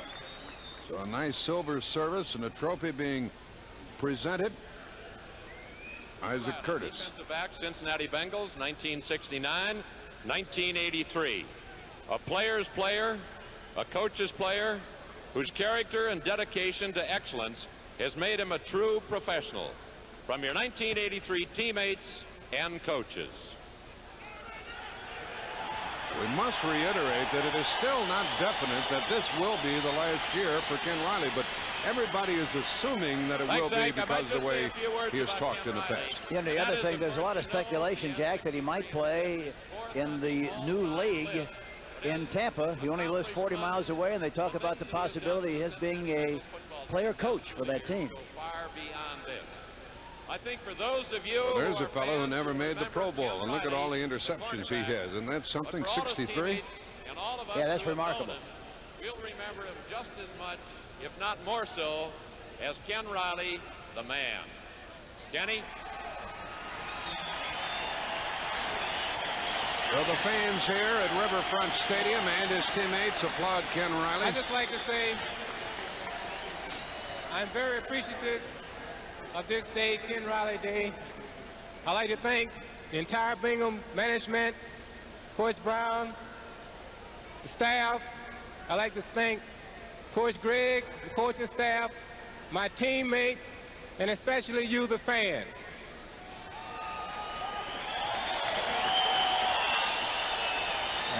Yeah. I would also like to pay tribute to my college coach, who was instrumental in my early development. He was a great man, and I learned a lot from him. I'd like to thank all of my family here who were able to make it. And I must say that this is Ken Riley's last year at the Cincinnati Bengals. I will officially retire next week. That's the first time he has said that, folks. Never, ever forget the experiences, the dedication, the loyalty as being a member of the Cincinnati Bengals. And I hope this year that we will finish up as the #1 defensive team in the NFL. So you see what these Bengals are shooting for, and that's why the Lions have their hands full here today. And farewell. Farewell, he said. That's always sad, Hank. Yeah, it really is. Anytime you see a great player like Ken Riley, and as they mentioned, he was not only a great player, but a great person as well. That's always a sad moment in sports when you hear an outstanding performer, any performer, no matter what his accomplishments, say farewell to the game. And this was the 15th year for Ken Riley out of Florida A&M, and he was honored by the Bengals here this afternoon. Meanwhile, the Bengals are handling the Lions 14-6 here at the halftime. That's where Riley stands with regard to introductions. I don't think anybody's ever going to catch Paul Krause. I don't think so. And Dick LeBeau, who is his defensive backfield coach, he passed him by 163, and he's done a very outstanding job of coaching Ken Riley, and Riley gives him an awful lot of credit for the great things he's done the last few years. And of course, the folks in Detroit remember Dick LeBeau very well. Oh, he was one of their super players. As well as Night Train Lane. We're just checking a score here, Hank. We have a 16-13 third quarter lead by the Chicago Bears in their game against Minnesota. Looks like we're going to get down to the final week on some of this, unless the Lions come back here today and resolve all of the problems. Well, the Lions, you know, it kind of looks bleak, but they're still only 2 plays out of coming back and taking control of this game. So anything can happen. They got a little left by the extra 3 points they got toward the tail end of the half. And I think they have to come back in the second half and play with a lot more animation, a lot more enthusiasm. They got to make something happen, and they're capable of doing that. They've blocked 2 kicks here today, and that's made a difference. And we mentioned again Chicago over Minnesota, 16-13 third quarter. And here is Ed Murray to kick it off. He's given this club a lift. And back is Simmons, along with Ray Horton. The ball blew off the kicking tee. The rain has not stopped completely. It has abated quite a bit. Simmons is at the top of your screen, and Horton is closest to you.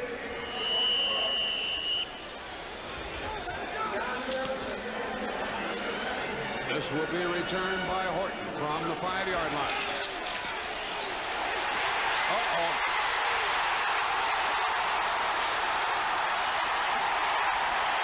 Well, the Lions couldn't stand that, could they?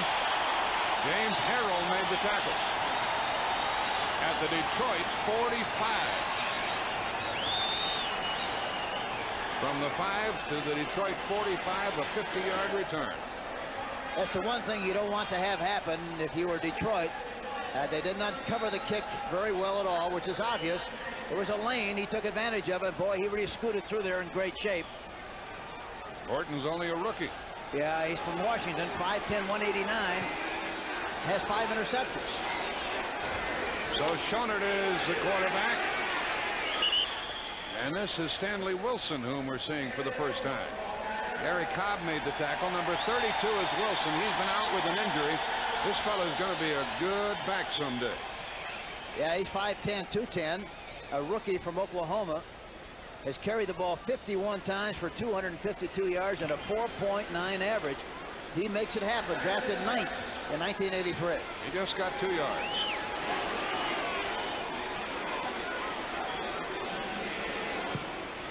Wilson on a wing. And look at Johnson. Very close to a first down near the Detroit 35-yard line. And in fact, it is a first down as they mark the ball. Curtis Green, the tackler. Boy, the Bengals are doing a good job of knocking people off the line of scrimmage. Remington that time. Yes, he made a very good block. Dave Remington, Max Montoya, Mike Wilson. Boy, they're making things happen up front. Lions have to stop this drive. They're trailing 14-6. Schoenert in place of Anderson, who was dinged in the first half, but is capable of coming back if need be.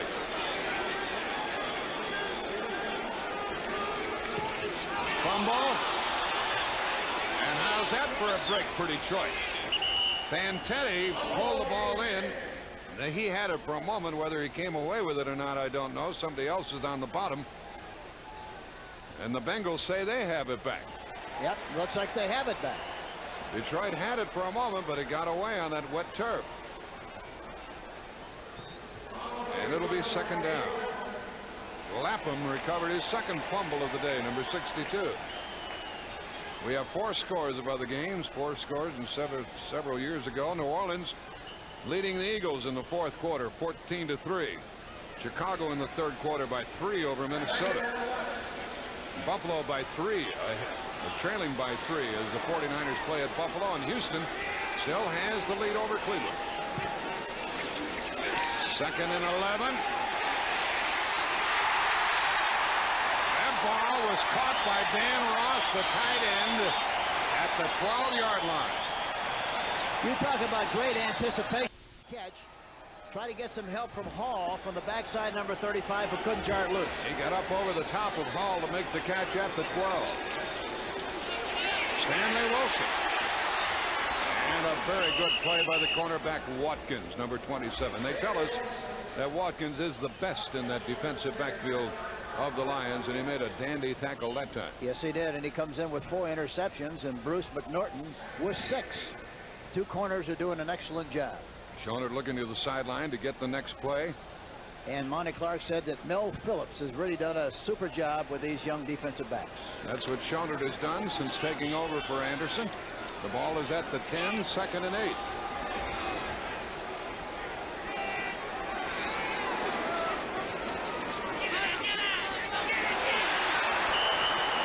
Lions made something that time with Fantetti blitzing and not missing. Back at the 20-yard line. The timing of the blitz was perfect by Fantetti that time.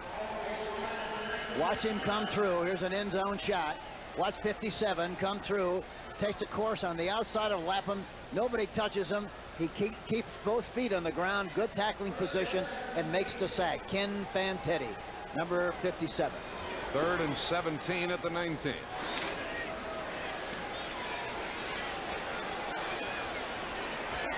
Third down. Extra defensive back, Maurice Harvey. They haven't run many draws at all, as much as that. Here they go outside again. Johnson ran to the 10, and that'll make it 4th down and 8 and bring the field goal team on. I would surmise. Harvey ran him out of bounds, number 23. Johnson to the Lion 10. Well, they blocked 2 kicks today, 1 punt, 1 field goal. And they'll be coming after this one. Breach will attempt it. He's 15 out of 19 on the year. Johnson has rushed for 62 yards on 17 carries. Reese McCall's been doing most of the damage on the block kicks. 28-yard try. Kreider holding the ball.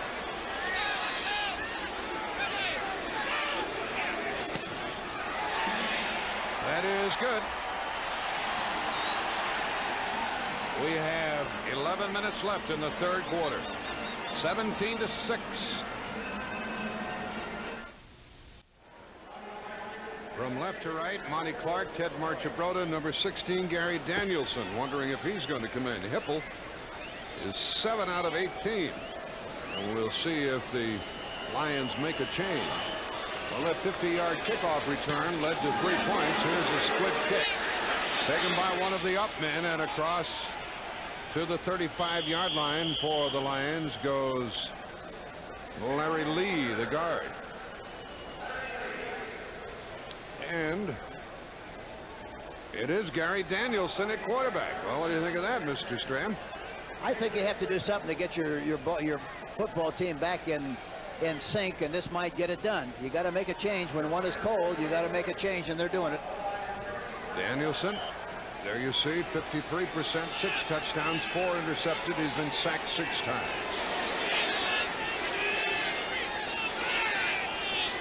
As Billy Sims tosses to Bill. 1 yard, that's all. Good tackle by Reggie Williams, number 57. He maintained good outside leverage. Talking about Reggie Williams, a right linebacker. He was not able to, they could not hook him, and he was right there to make the play. Cincinnati, number 1 in the NFL, total defense, and number 1 against the rush. There's nothing wrong with Hipple. It's just Monty Clark trying to get a little change up, change of pace, find a hot quarterback. First throw by Danielson.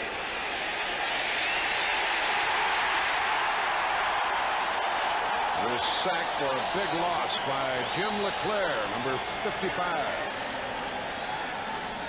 Another blitz. Jim LeClaire, number 55, the left linebacker. Watch him come into the picture. There you see him go through the block. Comes around the outside. Vince Thompson was trying to block him, didn't stay with him, went around the outside, the backside of the quarterback, and made the sack. Third down and 19. Second sack against the Lions today. Out of the shotgun. Remember the bad snap earlier. Blitz again. Well, that's a shame, as Jones couldn't keep his balance. And he came up short of the first down by about 3 yards. James Jones, a rookie from Florida. He's had some bad ribs, but he's been playing today. Reggie Williams brought him down. And he came into the game with 40 catches, which is very unusual for a young back. They tell us he's very aware of where the defense is. Yeah, they like him very, very much. Simmons is back to get the punt from Mike Black.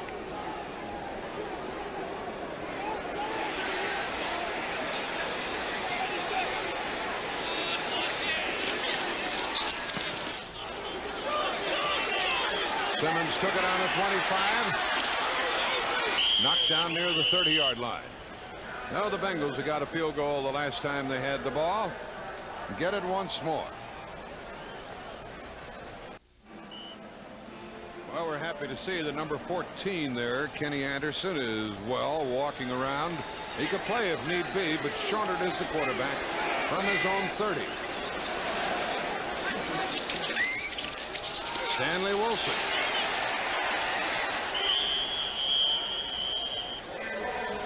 You got about 4 or 5. The thing about the Bengals, when they get ahead of you, and they lead now 17-6 with a good ground game with Johnson, and in this case, Wilson, they can keep the ball away from you. Yeah, they just move the chains. They just worry about making first downs, and they keep the ball away from you, keep your offense, the opposing team's offense on the sideline, and boy, they're hard to get the ball back from. Second down and 6 at the 34. Isaac Curtis comes to the left. He hasn't done much today. Haven't thrown the ball to him. Kreider playing in place of Collinsworth. It's to the right. Johnson. And people just bounce off him. There goes the flag. As Johnson is tackled for a loss by Jimmy Williams. You got to get him low, don't you, Henry? Yeah, you got to get him low. You got to tackle him below the knees. He's so strong upstairs. And he's so big around the middle, you can't get your arms around. Here's the penalty against Cincinnati. Mike Brown made a cute remark. I said, what about Johnson? He said, well, he used to be our horse. Now he's 2 horses. That's the weighing son, 270. That's the son of Paul Brown, the general manager. Yeah, he said, now he's 2 horses. Jim Tunney is telling him, if you turn the penalty down, it'll be 3rd down and long. 3rd and 10. Rolling you to the hands, number 62, decline. 3rd down. Okay, it's 3rd down now. 3rd down and 10.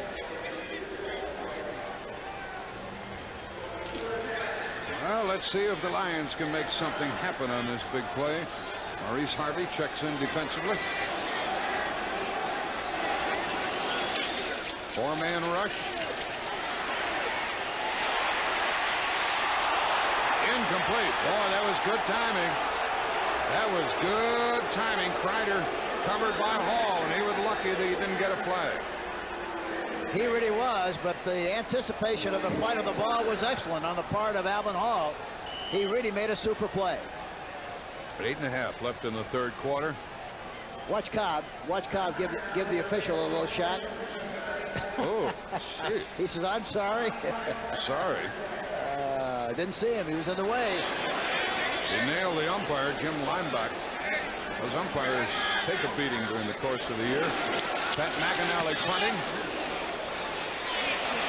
Martin took it at the 28. And that's where they nailed it. Good coverage. And John Simmons, number 25, got downfield to make the tackle after that 42-yard punt at the 28. Well, there's the story here. 8:17 left in the 3rd quarter.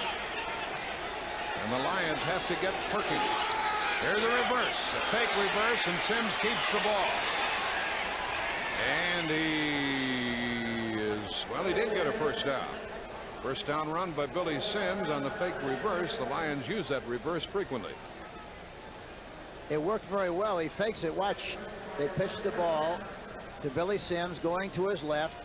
He fakes the ball to the receiver going around the right side, and really hadn't he given the ball to the receiver, he had a lot of running room, although Billy did a good job of running and made the 1st down. But that keeps the defense honest. The ball is at the Lion 38-yard line. 17-6. The Bengals lead. Thompson in the backfield with Sims. Williams, the linebacker, forced it, and Thompson got very little. Reggie Williams was there, number 57. There's scores of other games for you to digest. New Orleans by 7 in the 4th quarter. The Eagles have come back a bit. San Francisco by 10 over Buffalo there in the 3rd quarter. Seattle comfortable 17-9 in the 3rd quarter over the Giants. And Cleveland, having trailed throughout most of the game, goes ahead by 3 in the 3rd quarter. Nate Stram mentioned to me he thought Houston could knock them off today. Well, that's a great comeback on the part of Cleveland, though. 2nd down and 9. This is Danielson. And the pass was thrown behind the intended receiver. You know, one thing on this kind of terrain, look at all the puddles on the right side of the 50-yard line to our right. You have to make sure that you stay away from those areas because it's so slippery and so slick. If you try to make a turn in that area, you're out of business. There's a good shot of it, and that's where they just tried to run the pattern that time. And he put his foot in the puddle and slipped. You got to be aware of where those puddles are and throw the ball accordingly. 3rd down and 9. Nichols couldn't catch that last one. 6 defensive backs. The blitz is on. The ball is aired out and incomplete. They were hoping that Scott could run underneath it, but he couldn't. And Detroit will have to punt, and Danielson is just like Hipple today. Can't get hot. Yeah, it's funny how that works. You know, you go along and you can't hit the side of a building. But again, I don't think that the good quarterbacks or the good running backs are going to be stopped consistently for 4 quarters. Somewhere along the line, they're going to get hot and start to make things happen. At least that's what usually happens. Mike Black will punt to John Simmons, who is at his 20. 7:22 left in the third quarter. A line drive kick. Simmons took it on the 20-yard line. Lots of Lions there. Well, the Lions can't get on track, and the Bengals have the ball again. Hank Stram and Jack Buck with you. 7:10 left in the third quarter. It started to rain a little more heavily. The Bengals have the ball at their 21-yard line, and there's the score, 17-6. I mentioned this earlier, but Detroit, to get back in this game, they have to do something with their specialty teams and also their defense to make something happen and reduce the size of the field so they can get back in this game.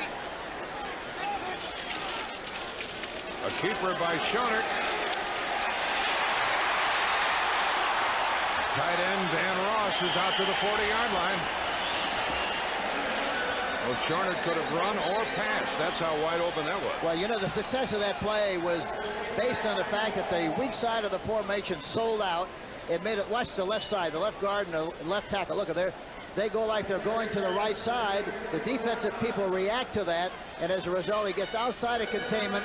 Ross is wide open because everybody was going the other way. Really an excellent call by the coaches on the sideline. And a good job by Coper as Mike chased him down after somewhat holding his ground. The ball at the 40.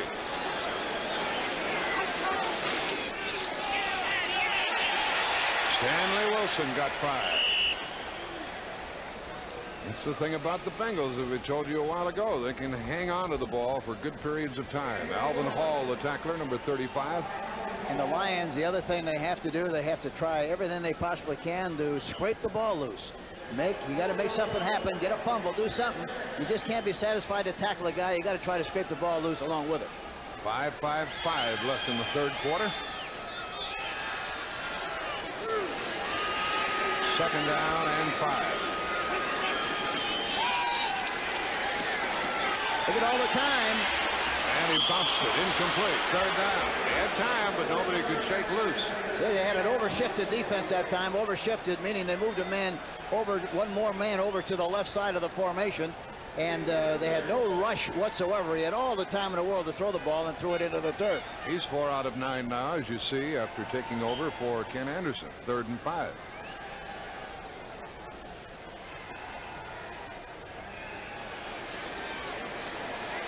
All the Lions have to show for their day's work is 6 points. 3rd down and 5 for Cincinnati.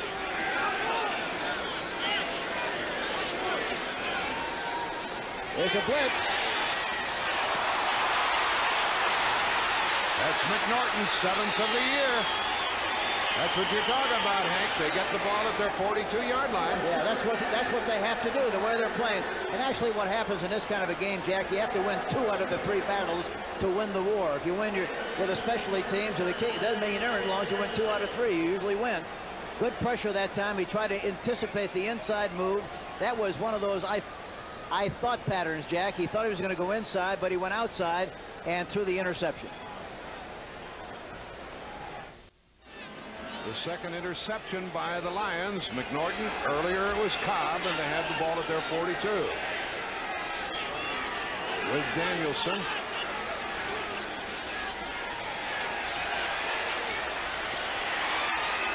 And he hit the rookie Chadwick. And a first down pickup, and Danielson finally gets on the board with a completion. Jeff really made a great move. He went right down at Riley and drove him back. Riley has a tendency to turn his knees to the inside.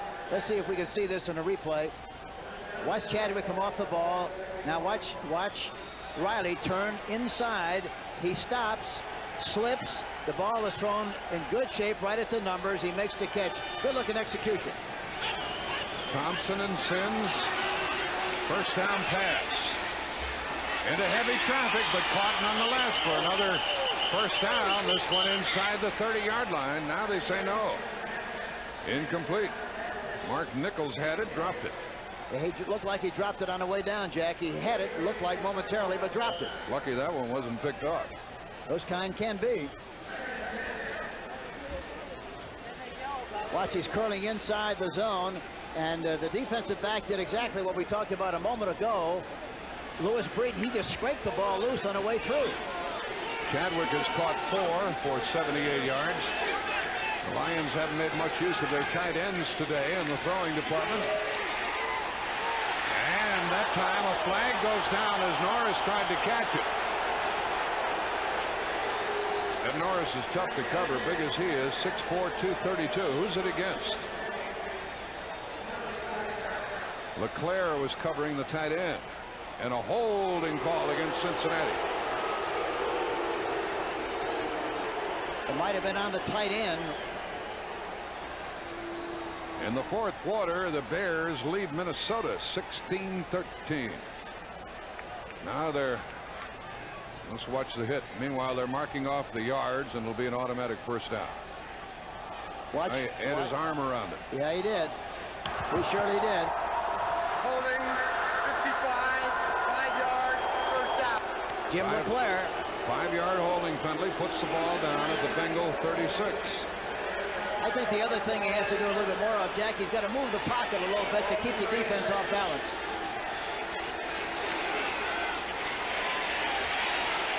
Sims is smothered right at the line of scrimmage. Well, he got a yard, maybe a yard and a half. LeClaire, number 55, just called on the penalty, led the defensive charge. You don't get the impression that they're keying on Billy Sims very much, do you? No. Not much. Here's the score for you. The Houston has caught the Browns. 27 all in the third quarter. Boy, what a great comeback that is on the part of the Cleveland Browns. That game is at Houston. 2nd and 8.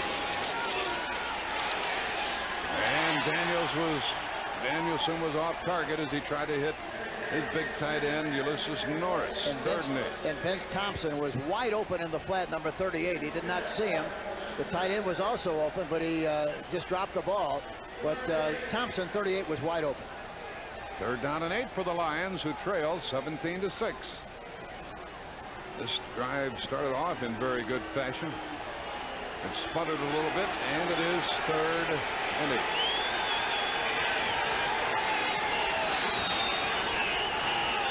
We got a chance on the left side. Looks like it's 1-for-1 coverage with either a back or a receiver.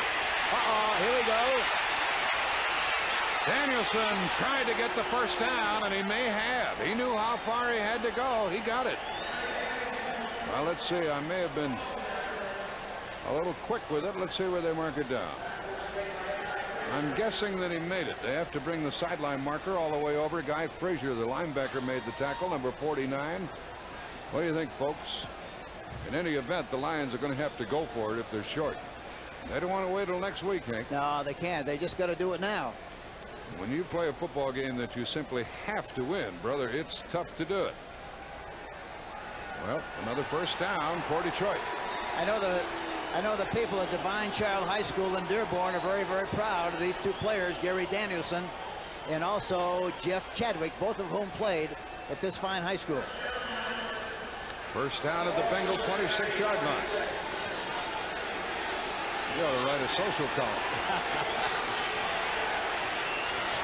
Pretty good drive now by the Lions. They still have time on that 30-second clock, so Danielson's pretty cool about it.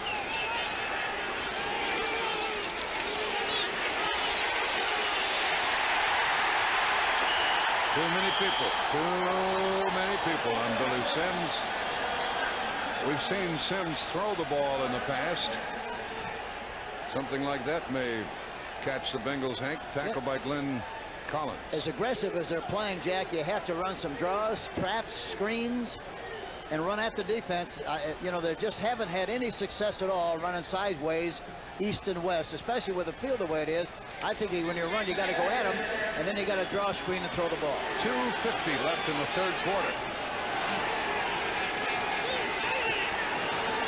2nd and 10.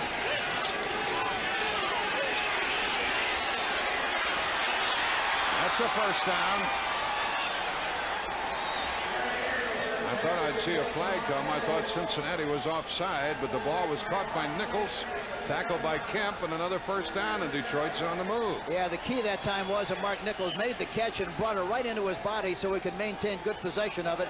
He took a couple of good hits there, but he had good control of the ball, which is so important. The ball's at the Bengal 11. Oh, look at there. The Eagles have caught New Orleans in the fourth quarter, 17 all.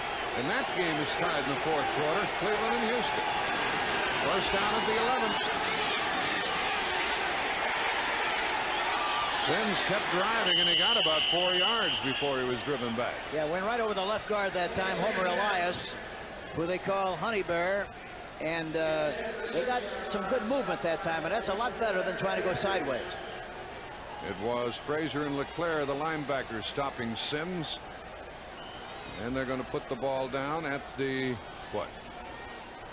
Well, he really got some drive. He got down to the 6-yard line. He got 5 yards. Yeah, and Homer Elias, they call him Sugar Bear instead of Honey Bear. No, it was some kind of a bear. Second down and 5. Well, look at all the room over the right guard. Sims got inside the 5 behind the block of Larry Lee, number 64, the right guard who had pulled. And the Lions are knocking at the door. Boyarsky and Williams were the Cincinnati defenders. They put the ball down inside the 4-yard line. Third down coming up. Well, it's like throwing marshmallows at a battleship, trying to go outside in it. They really respond very well. They're doing a good job. And they've been trying it all day. Yeah, they keep going after it. 3rd and 3. The ball's at the 4. Jones is in the backfield. Danielson picked it up, and then the center landed right on top of it. Isn't that amazing? That's the second. Got driven right back into it. Yeah, they rammed it right back into the quarterback. That's the second time that's happened in this game. Boy, what a big play by the Cincinnati Bengals. And only 29 seconds left in the third quarter. A field goal would make it 17-9. They'd still trail by 8, so that's not going to help them an awful lot.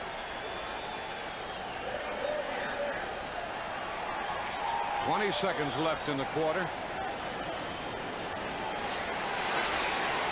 The ball will be held by Hipple. At the 19, it's a 29-yard try for Ed Murray. He's 2 out of 3. He's given them their only points. We have a 17-9 game with 6 seconds left in the third quarter.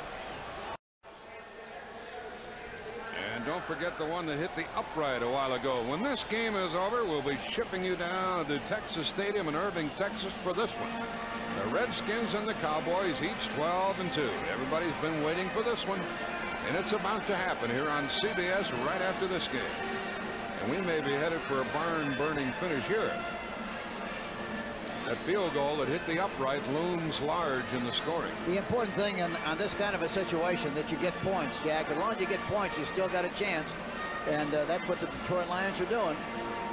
That mishandled snap from center befuddles you, doesn't it? God, murder. That's really murder. After 14 league games, how that can happen, but it's happened. It happened once on a part of the Cincinnati Bengals and twice Detroit Lions. There's Forrest Gregg along the sideline. He doesn't have as large a coaching staff as most of the other head coaches. No, he'd like to have one more, I think, and he probably will have like one more. Maybe he can get 2 more. I don't know, but I think he'd like to improve in the situation a little bit. Most coaching staffs in the league are 11 and 12 people. That's a lot of folks. Now, when Detroit kicked off to start the second half, Ray Horton returned at 50 yards. And Horton is back there along with Simmons. This play will bring us to the end of the third quarter. And they've got to do a good job of covering this kick. It is Simmons from the 13. And they did. Well, it broke loose, didn't it? And came across the 30-yard line. And that's the end of the third quarter. It's the end of the third quarter with a score. Bengals 17, the Lions 9. We now pause for a word from your local station.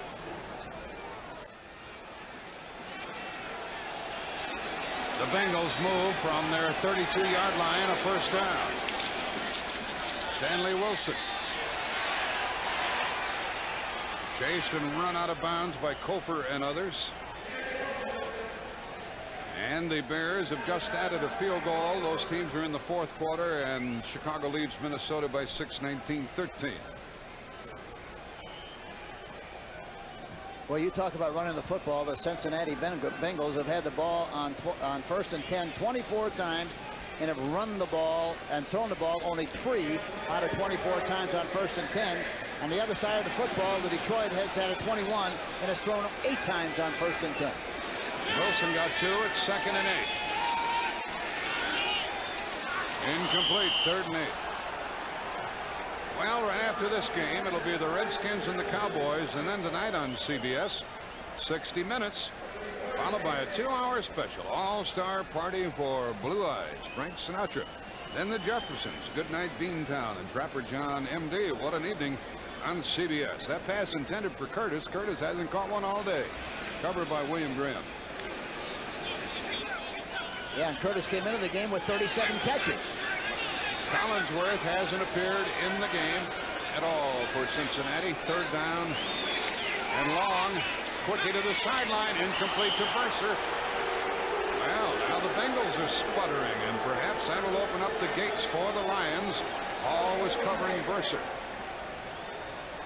So Shorner can't get much done, can he? No, and I'm surprised they had man-for-man coverage that time, Jack, and it looked like he hurt himself a little bit more than he had to. And for that reason, wasn't set. Feet weren't planted right, and he threw the ball poorly. McAnally punting.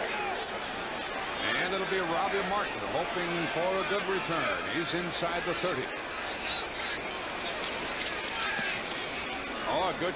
Well, not too good. And Martin takes it, fumbles it, picks it up, looking him go down. Inside the 35-yard line. The Lions are trailing 17-9, and they have the ball.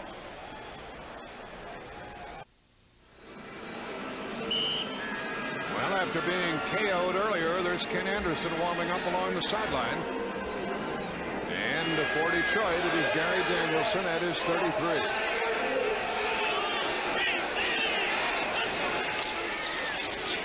First down pass. Well, he had to be on the money. There were 4 people going toward the receiver, Norris. You don't see that many people around a tight end very often. Well, you do if you don't get a good fake that time. That time it didn't look like a very good fake. I think if you really do a good job of faking, the faking back should be tackled somewhere in the line of scrimmage. And then you occupy the linebackers and you hold people. If that doesn't happen, then the fake isn't too good. And the offensive linemen really have to do a good job of acting to make it look just like a run. Danielson 3 out of 8. A quick snap. That ball took off. Incomplete. And he tried to get it downfield to Nichols. You could see the ball rising as we viewed it from the press box here. If he could throw a baseball like that, he'd be a big league pitcher for a long, long time, wouldn't he? Get a lot of strikeouts with that pitch. Robert Jackson was covering, and it's 3rd and 10. A lot of stuff on it. The passing and the kicking, the punting, has not been good here today because of the wet ball, the wet field, and everything that goes with it. Neither team, really. Yeah, and as I mentioned earlier, you know, it has an effect on a team that plays inside most of the time. It's hard to get used to it. I don't care what you say, there's still people, and it's tough to get used to. 3rd and 10. The whistle stops play. What happened? Que pasa? With 14:21 left. Procedure. Number 7-2. A call against the left tackle Dietrich. 3rd and 15. What'd you say that was, Jack? False start. What'd you say initially, though? Que pasa? Oh, I see.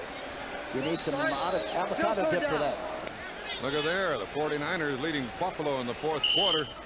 20-10, and the 49ers keeping the pressure on the Rams. Boy, they're putting a lot of pressure on with that score like it is right now. If they win, they'll be in good shape.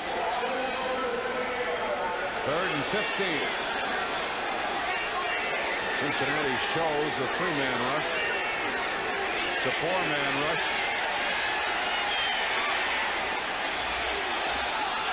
Out of bounds. Incomplete. A heck of a try by Nichols, but incomplete. Needed a Canadian field to make that one go, Jack. And it'll be time for the Lions to punt with 14-14 left in the game, and the Bengals leading by 8.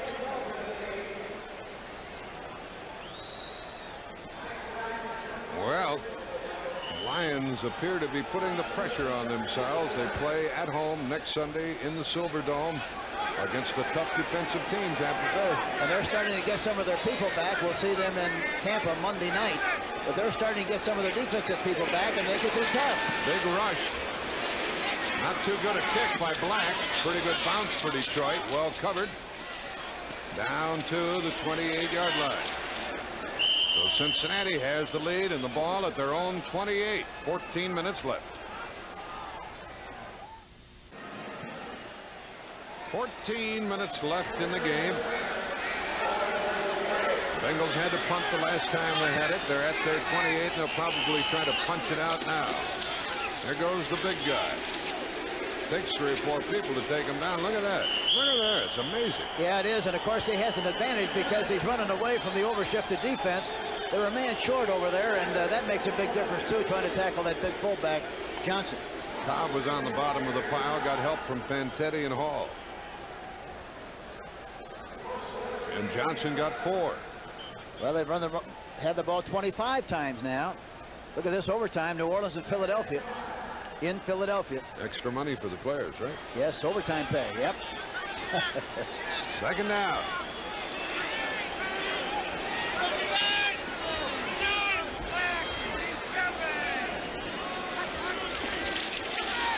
Johnson again. First down. Oh, look at that pile. You see about 8 people, and they're all moving in one direction. That's a first down run by Johnson out to the 39. That's what kills you when you're 8 points behind. All he says, just load the wagon and I'll pull it. And that's what he does. 19 trips. 72 yards. I talked to Mike Brown, the general manager of the Cincinnati Bengals yesterday, and asked about Pete Johnson's weight. And he said, yes, I said, it looks like he's lost a little bit of weight. He said, yeah, I think he has. Probably about 2 pounds. It's down to 268. They'll probably do it again.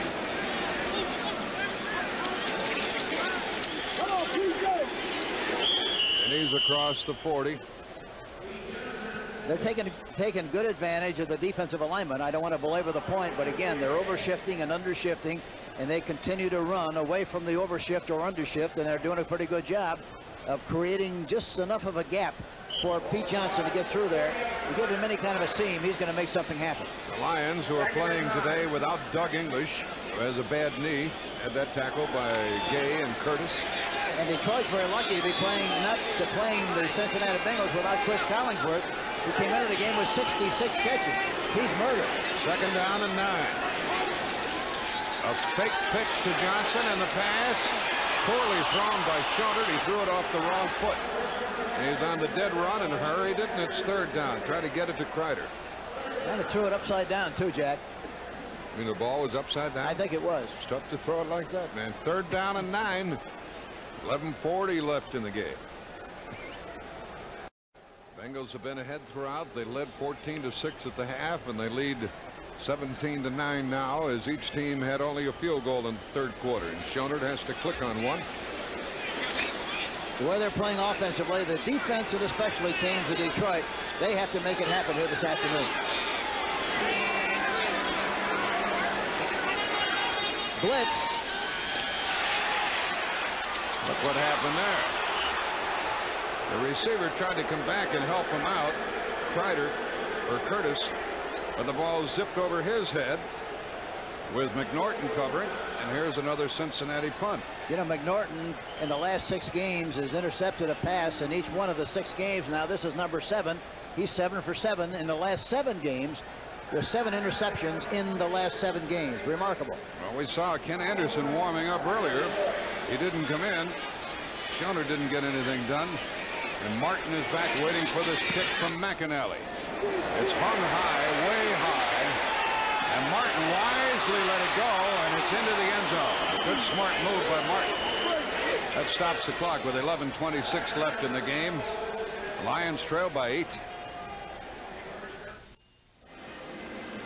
Hank, I don't want to be over dramatic, but it may be now or never for the Lions. That could be the case. 11:26 left in the game. They're at their 20 with Danielson. And they got a lot of time. And that ball bounced away from the receiver, Chadwick. And you've got to blame the elements here, the wet ball, the wet turf. Ken Riley was covering Chadwick. And look what Danielson has done since taking over for Hipple. Not much, 3 out of 11. I think the move to get Danielson in the game was a very good move, Jack. I think Danielson, being from Detroit, used to throwing in this kind of stuff. Cold weather, playing at Purdue, had the same kind of weather a lot of the times. He's more, I think, in tune with this kind of stuff than Eric Hipple, who played his collegiate football at Utah State. Another incompletion. This one thrown low to the tight end, Norris. Third down, they're just incomplete, incomplete, incomplete, and then punt. You know, the other thing that's happening, Jack, in this kind of, they're hurrying. They see somebody open, they hurry their throw, and they're throwing with their arm rather than their legs. Most people think, you know, you throw with your arm, but you have to throw with your legs. You have to step and throw, so you have good balance and good follow-through. The quarterbacks are rushing themselves tremendously here this afternoon and throwing poorly for that reason. 3rd and 10. 6 defensive backs, including Griffin and Horton, for the Bengals.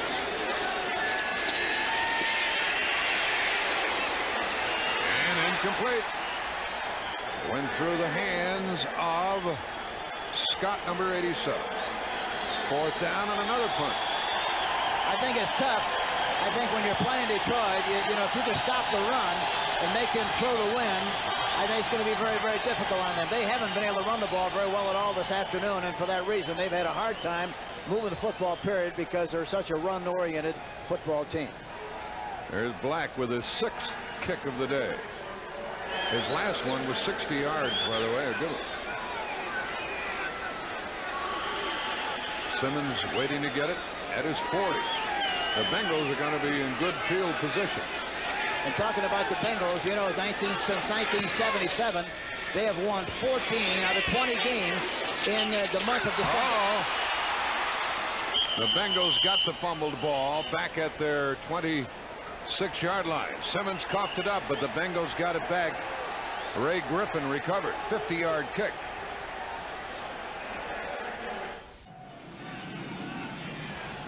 .57 left in the game. The Bengals are at their 25-yard line. They should run right here if they run. How are they going to throw the ball? That surprises me. Swing pass. Johnson had it bounce off of him. 2nd down and 10 with 10:52 left. Gary Cobb was right where he should have been. As well as they've run on 1st and 10 with 10:52 and trying to take as much time as they possibly can, I'm surprised that they would throw the ball on 1st and 10. They've done it very few times, only 3 out of 26 times. They've had the ball on 1st and 10 26 times, and have only thrown the ball 3 times prior to the last one, which makes it 4 out of 24. Look at there, 6 minutes left. The pass from Oliver Luck to Tim Smith. Houston leads, and Seattle's in trouble in the 4th quarter, though they lead by 5. Here's the delay, and it's good for only 3 or 4 yards. The tackle made by Curtis Green. And it was Rodney Tate running with the ball. 3rd and 7 for the Bengals. They really have to try hard to scrape that ball loose, especially if another tackler has a part of the ball carrier. The other guys coming in ought to try to scrape that ball loose to get good field position. Ball is at the Bengals 29. 3rd down. Well, they got a one-on-one situation on the left side. Schoner looking left. Over the middle. Incomplete. 4th down and kicking time for the Bengals. Off the hands of Dan Ross, the tight end. He's headed for the other league, isn't he? Yes, he is. And Steve Kreider was over there standing there. He's still standing there trying to impress the quarterback with the idea that he was open, but it's too late. Ancient history. The Lions still have a lot of time left. 10:04. They've got to come away here with good field position. Here's a punt from McAnally. And back to get it is Robbie Martin, standing inside his 35. He ran one back for a touchdown this year. Oh, they block another. The ball belongs to Detroit no matter what happens, and the ball is at the 30-yard line. This time it was Johnson, the defensive back for Detroit. And Chadwick tried to catch it in the air. Johnson. Yeah, and Chadwick tried to catch it in the air and didn't, and knocked it back. And they probably lost about 5 or 6 yards on that. Had he caught it, he could have turned upfield a little bit, Hank. That's right. That's what he was trying to do, I think, but he was running away. There's the block. Demetrius Johnson out of Missouri blocked the ball. And he got a good angle, very good angle. This is what they needed. The ball's at the 30. Here's a delay. And a gain of 5 yards by Vince Thompson, the fullback. Thompson to the 25. Well, it wasn't do or die on that last possession. We have 9:40 left. There's ample time for Detroit to get the 2 scores that they need. They blocked 3 kicks today, including 2 punts against McAnally, who had not been blocked all year. Plus a field goal, which Cincinnati probably would have made. They were in very close. You know, I would try to get Billy Sims on a linebacker deep from this formation to the right side. Fumble. Sims fumbled, got it back. Close to a first down. 3rd down and less than a yard. Glenn Cameron, the tackler, number 50. You know, Jack, when they have both receivers on the left side, they've got Billy Sims in the backfield, and it looks like there's a chance that they maybe could try to match him. Looked like Cincinnati was offside. That's a first down in any event, but let's check the penalty. Yeah, there was. He may have been drawn offside, so we'll have to wait and see. Yeah, but definitely somebody from the right side of the Bengal defense was offside. Looked like Eddie Edwards. Edwards made the tackle. He wasn't the one offside. Sims is carried now for 79 yards. The penalty makes it back to 77 yards. Side. First down. First down at the 15.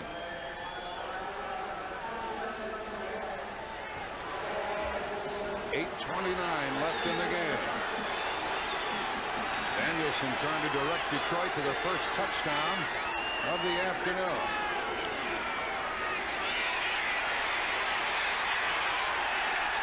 It looked like he was going to get bigger yards than he did. Sims got 3 or 4 before Cameron tripped him up. Those linebackers on the Bengals can move. I tell you, it's very difficult to take the ball from the left side of the formation and go all the way over to the right side without any kind of a fake, without any kind of deception. Boy, the way that defense pursues, it's murder to get over there before they get there to make the play. Sims went to the 13. Got 3. 2nd and 7. 7:55 left.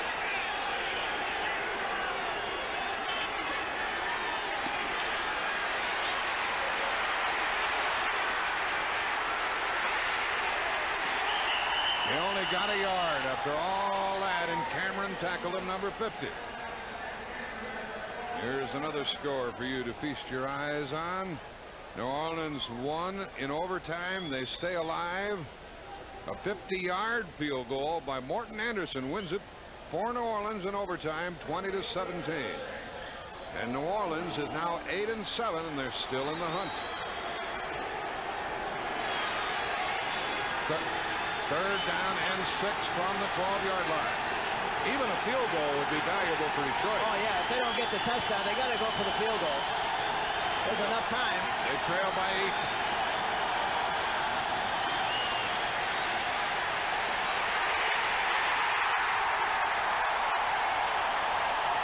They still held on to the ball. That's the important thing, as Collins got in and sacked the quarterback at the 24. The important thing in that situation, though, Jack, you can't take a chance of getting knocked back and losing yardage and taking your kicker farther back for the field goal. But he's got a strong leg. He's already kicked a 54-yarder. Here we see Danielson back in the pocket. Protection is pretty good. Burley finally gets through there. He tries to go to the outside, and Glenn Collins, number 76, makes the tackle. Okay, this is a 42-yard try by Murray. He is 3 out of 4 today. No good. Well, that really hurts Detroit. And the sack really hurt, didn't it? The sack was very bad. You know, in that situation, before it happens, you got to say to yourself, I'm going to throw the ball, but in case there's any kind of a problem, I'm going to throw it out of the end zone or out of bounds or something. But you can't afford to be in a situation where you take a loss.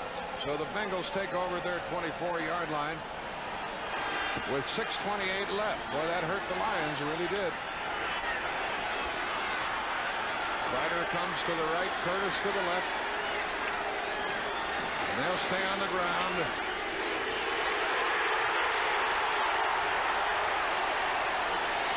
He was blowing, wasn't he? He was. That offensive line of the Bengals has dominated most of the day. Hall tripped him up. Graham covered him. And he ran from the 24 out to the 40-yard line. Just saw a picture of Bill Johnson, who used to be the head coach of the Cincinnati Bengals.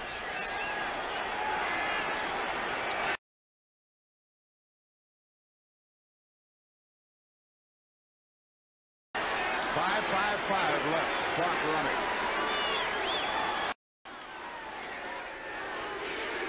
There goes a flag. That may be holding. That may be holding. Stops the clock, too, and that hurts the Bengals if the penalty's against them. It's a holding call against Cincinnati. Right, Jim? You got it. Holding. Gary Cobb made the tackle. Here comes Santa Claus. There he Looks is. like he's lost a lot of weight since the last time I saw him. Looks like a bunch of kids have climbed all over him. He looks a little disheveled. Pete Johnson has run 21 times, 90 yards. Holding 62, still first down. The call against Dave Lapham, the left guard. I tell you have to give Forrest Gregg an awful lot of credit. This team's gone through a lot of adversity throughout the year. Got off to a slow start, but they've hung in there, and they're getting better and better all the time, and they ought to feel good about the way they played the last few weeks. First and 20 at the 30. 5:45 left. 17-9, the Bengals lead. Pete Johnson got 4 at the most. That's what he did get. Tackled by Fantetti. Now the old clock is killing the Lions. We have exactly 5.5 left. There's Forrest Gregg along the sideline with a baseball cap. And that's George Sefcik to his left. He played football at Notre Dame and is also an assistant coach here for the Cincinnati Bengals. 2nd and 16. Tate is in the backfield with Johnson. Incomplete.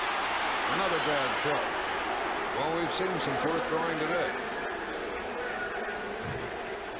Steve Kreider, the intended receiver, and as soon as this game is over, it'll be the Cowboys and the Indians. The Redskins playing at Dallas. Schonert is 4 out of 17.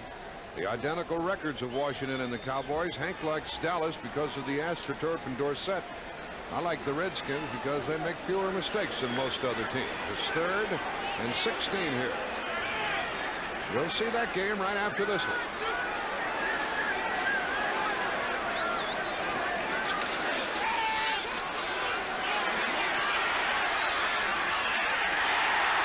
First down. Isaac Curtis with his 2nd catch of the day. A first down, and that hurts Detroit. And what a big catch that was, and what a great catch. A low ball that he came back for. That was the key. He came back for the ball and made the catch. At the Detroit 47 and a first down. And it keeps the clock running. It's only the 2nd one that Curtis had caught. We have exactly 4.5 left in the game.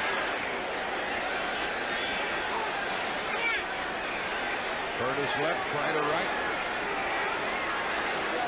Tight end on a wing. They're still throwing. Another first down. Tate out of the backfield caught the ball to the Detroit 36-yard line with Graham covered. To the Detroit 36 and another first down. I tell you, Bruce Goslett is doing a good job of calling plays for the Cincinnati Bengals. He's mixing them up, keeping them off balance, keeping the ball moving down the field, which is so very important. 4 minutes left. Schoner's getting hot now.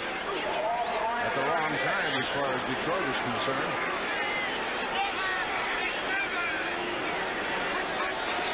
There goes Mrs. Johnson's little boy for about 5.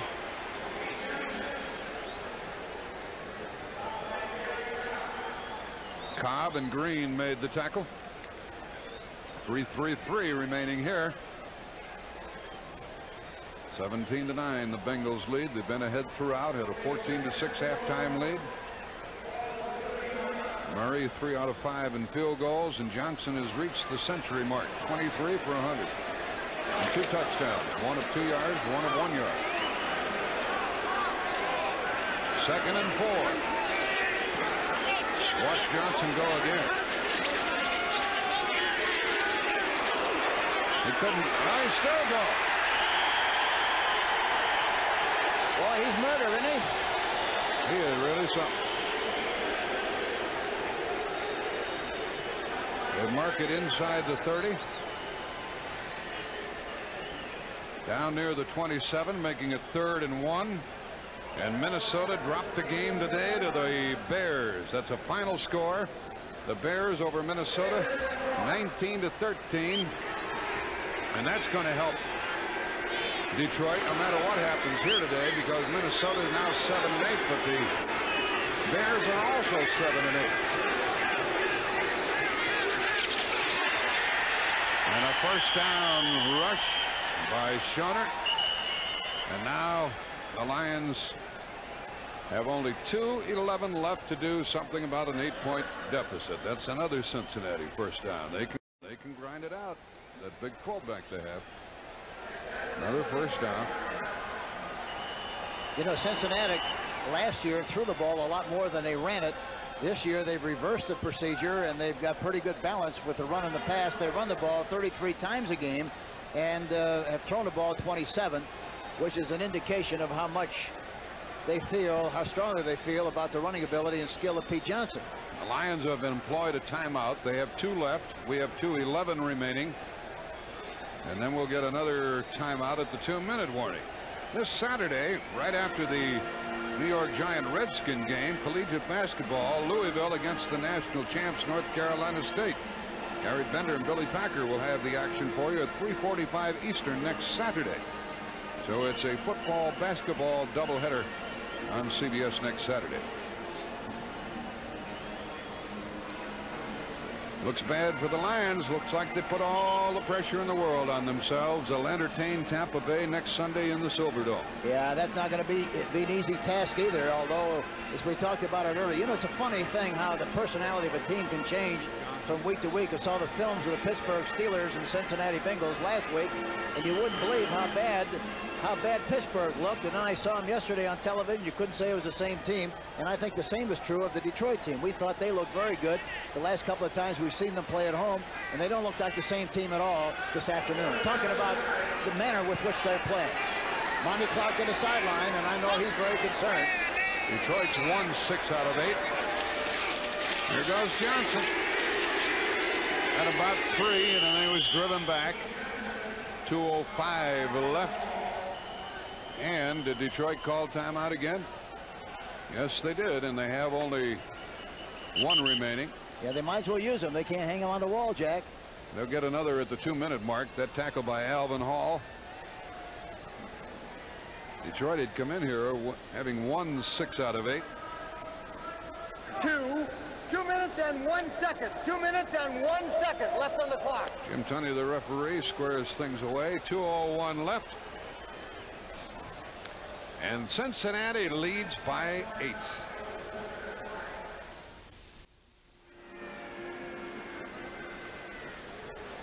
They have 2:02 up there on the clock. The referee told us 2:01.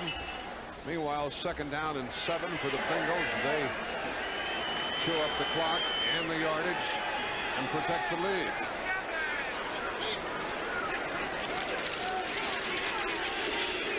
Johnson drives inside the 20-yard line, and that takes us to the 2-minute warning. Actually 1:57 left in the game, but they'll stop the clock.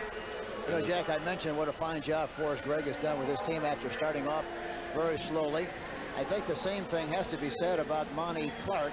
and his coaching staff, they got off to a poor start too, but he was able to sell his team on the idea that they could come back and win, and they're still in a good position, even though they played poorly here this afternoon. They're going to lose this football game. Monty Clark, I think, and his coaching staff, you have to give them a lot of credit for bringing this team back like they have, and they're still in a good position to win the conference, and that's what it's all about, and getting a chance to play in the playoff. There's Forrest Gregg on the other side with George Sefcik in front of him in the orange costume. Well, the word we get now, with all the mathematics to be applied, is that Minnesota has been eliminated along with Chicago, and now the big opponent for Detroit for the conference title is Green Bay. They're 7-7, and they play at Tampa Bay tomorrow night. So Minnesota and the Bears have been eliminated.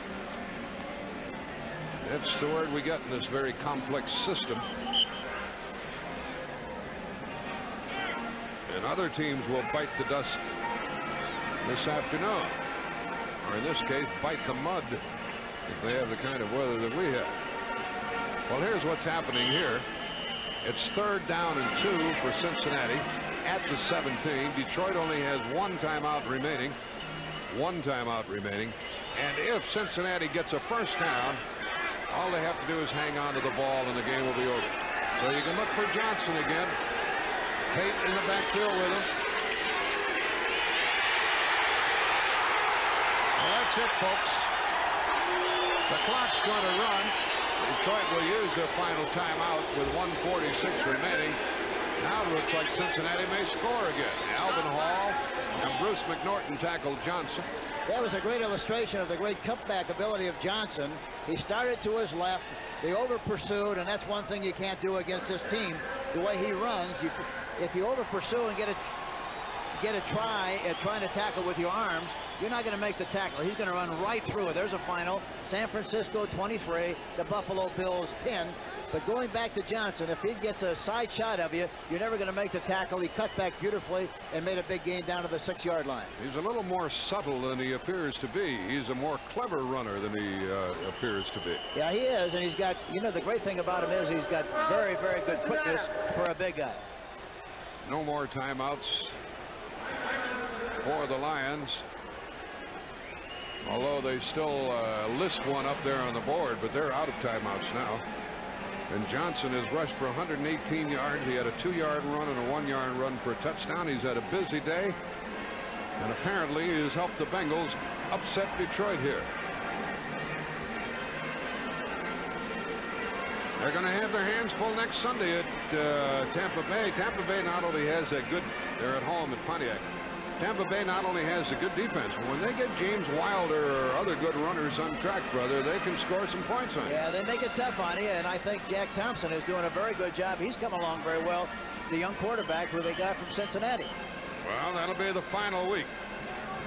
That'll be the final week of regular season play. Tampa Bay at Detroit. Another big game is Green Bay against the Chicago Bears, depending on how Green Bay does in the Monday night game, which Hank and I will broadcast on CBS Radio tomorrow night. They play at Tampa Bay. Well, the ball's at the 5, and it's 1st and goal. The Detroit game at the Silverdome starts at 4 o'clock. Well, the Bengals darn near got in with a run by Larry Kinnebrew, a 252-pound running back from Tennessee State. Now we're down to 50 seconds. 45. I talked to Paul Brown before the season. He was very, very excited about Kinnebrew. He thought he was going to be sensational. He hasn't done that much, but they still think he's a great prospect. Timeout. Well, Detroit did have another timeout left, and they employ it right here. Cobb and Hall made the tackle about 1.5 yards away from the goal line. Put in another dry football. Executive producer Terry O'Neill, produced by Charles H. Milton III, directed by Larry Cavallina, associate director Ernie Bauer, field technical manager Roxana Dunnett, broadcast associate Rich Gentile, and others who worked on our telecast today from Riverfront Stadium. A win here makes the Bengals 7 out of 8, a chance for 500. And there's Monty Clark. He'll have to put in a tough week's work to get his troops ready for Tampa Bay.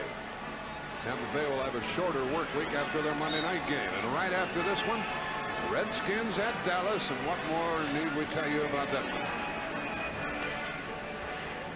Dr. John Drawd with our stats, and Billy Breslin, our spotter, here this afternoon. 3:30 Eastern next Sunday. Tampa Bay visiting Detroit. Well, they'll probably run to the left. Kennebrew was stopped. Kennebrew was stopped by Fantetti, who stuck his nose in there. And now they haven't started the 30-second clock, and so this game is over, folks. The final score, 17-9, as Cincinnati has won it. There's no need for them to run another play, but apparently they want to try to get more points. Yep. With 15 seconds left in the game, they're going to try to get in. It's 3rd down and goal to go. This time they look like they're going to go straight ahead. And did they get in? No, they did not. No touchdown is indicated, and this game's over with 17-9, the final score. 17-9, the Bengals have won it. Detroit still has to win a game to win the division title. CBS Sports coverage of the National Football League will continue after this word from your local station.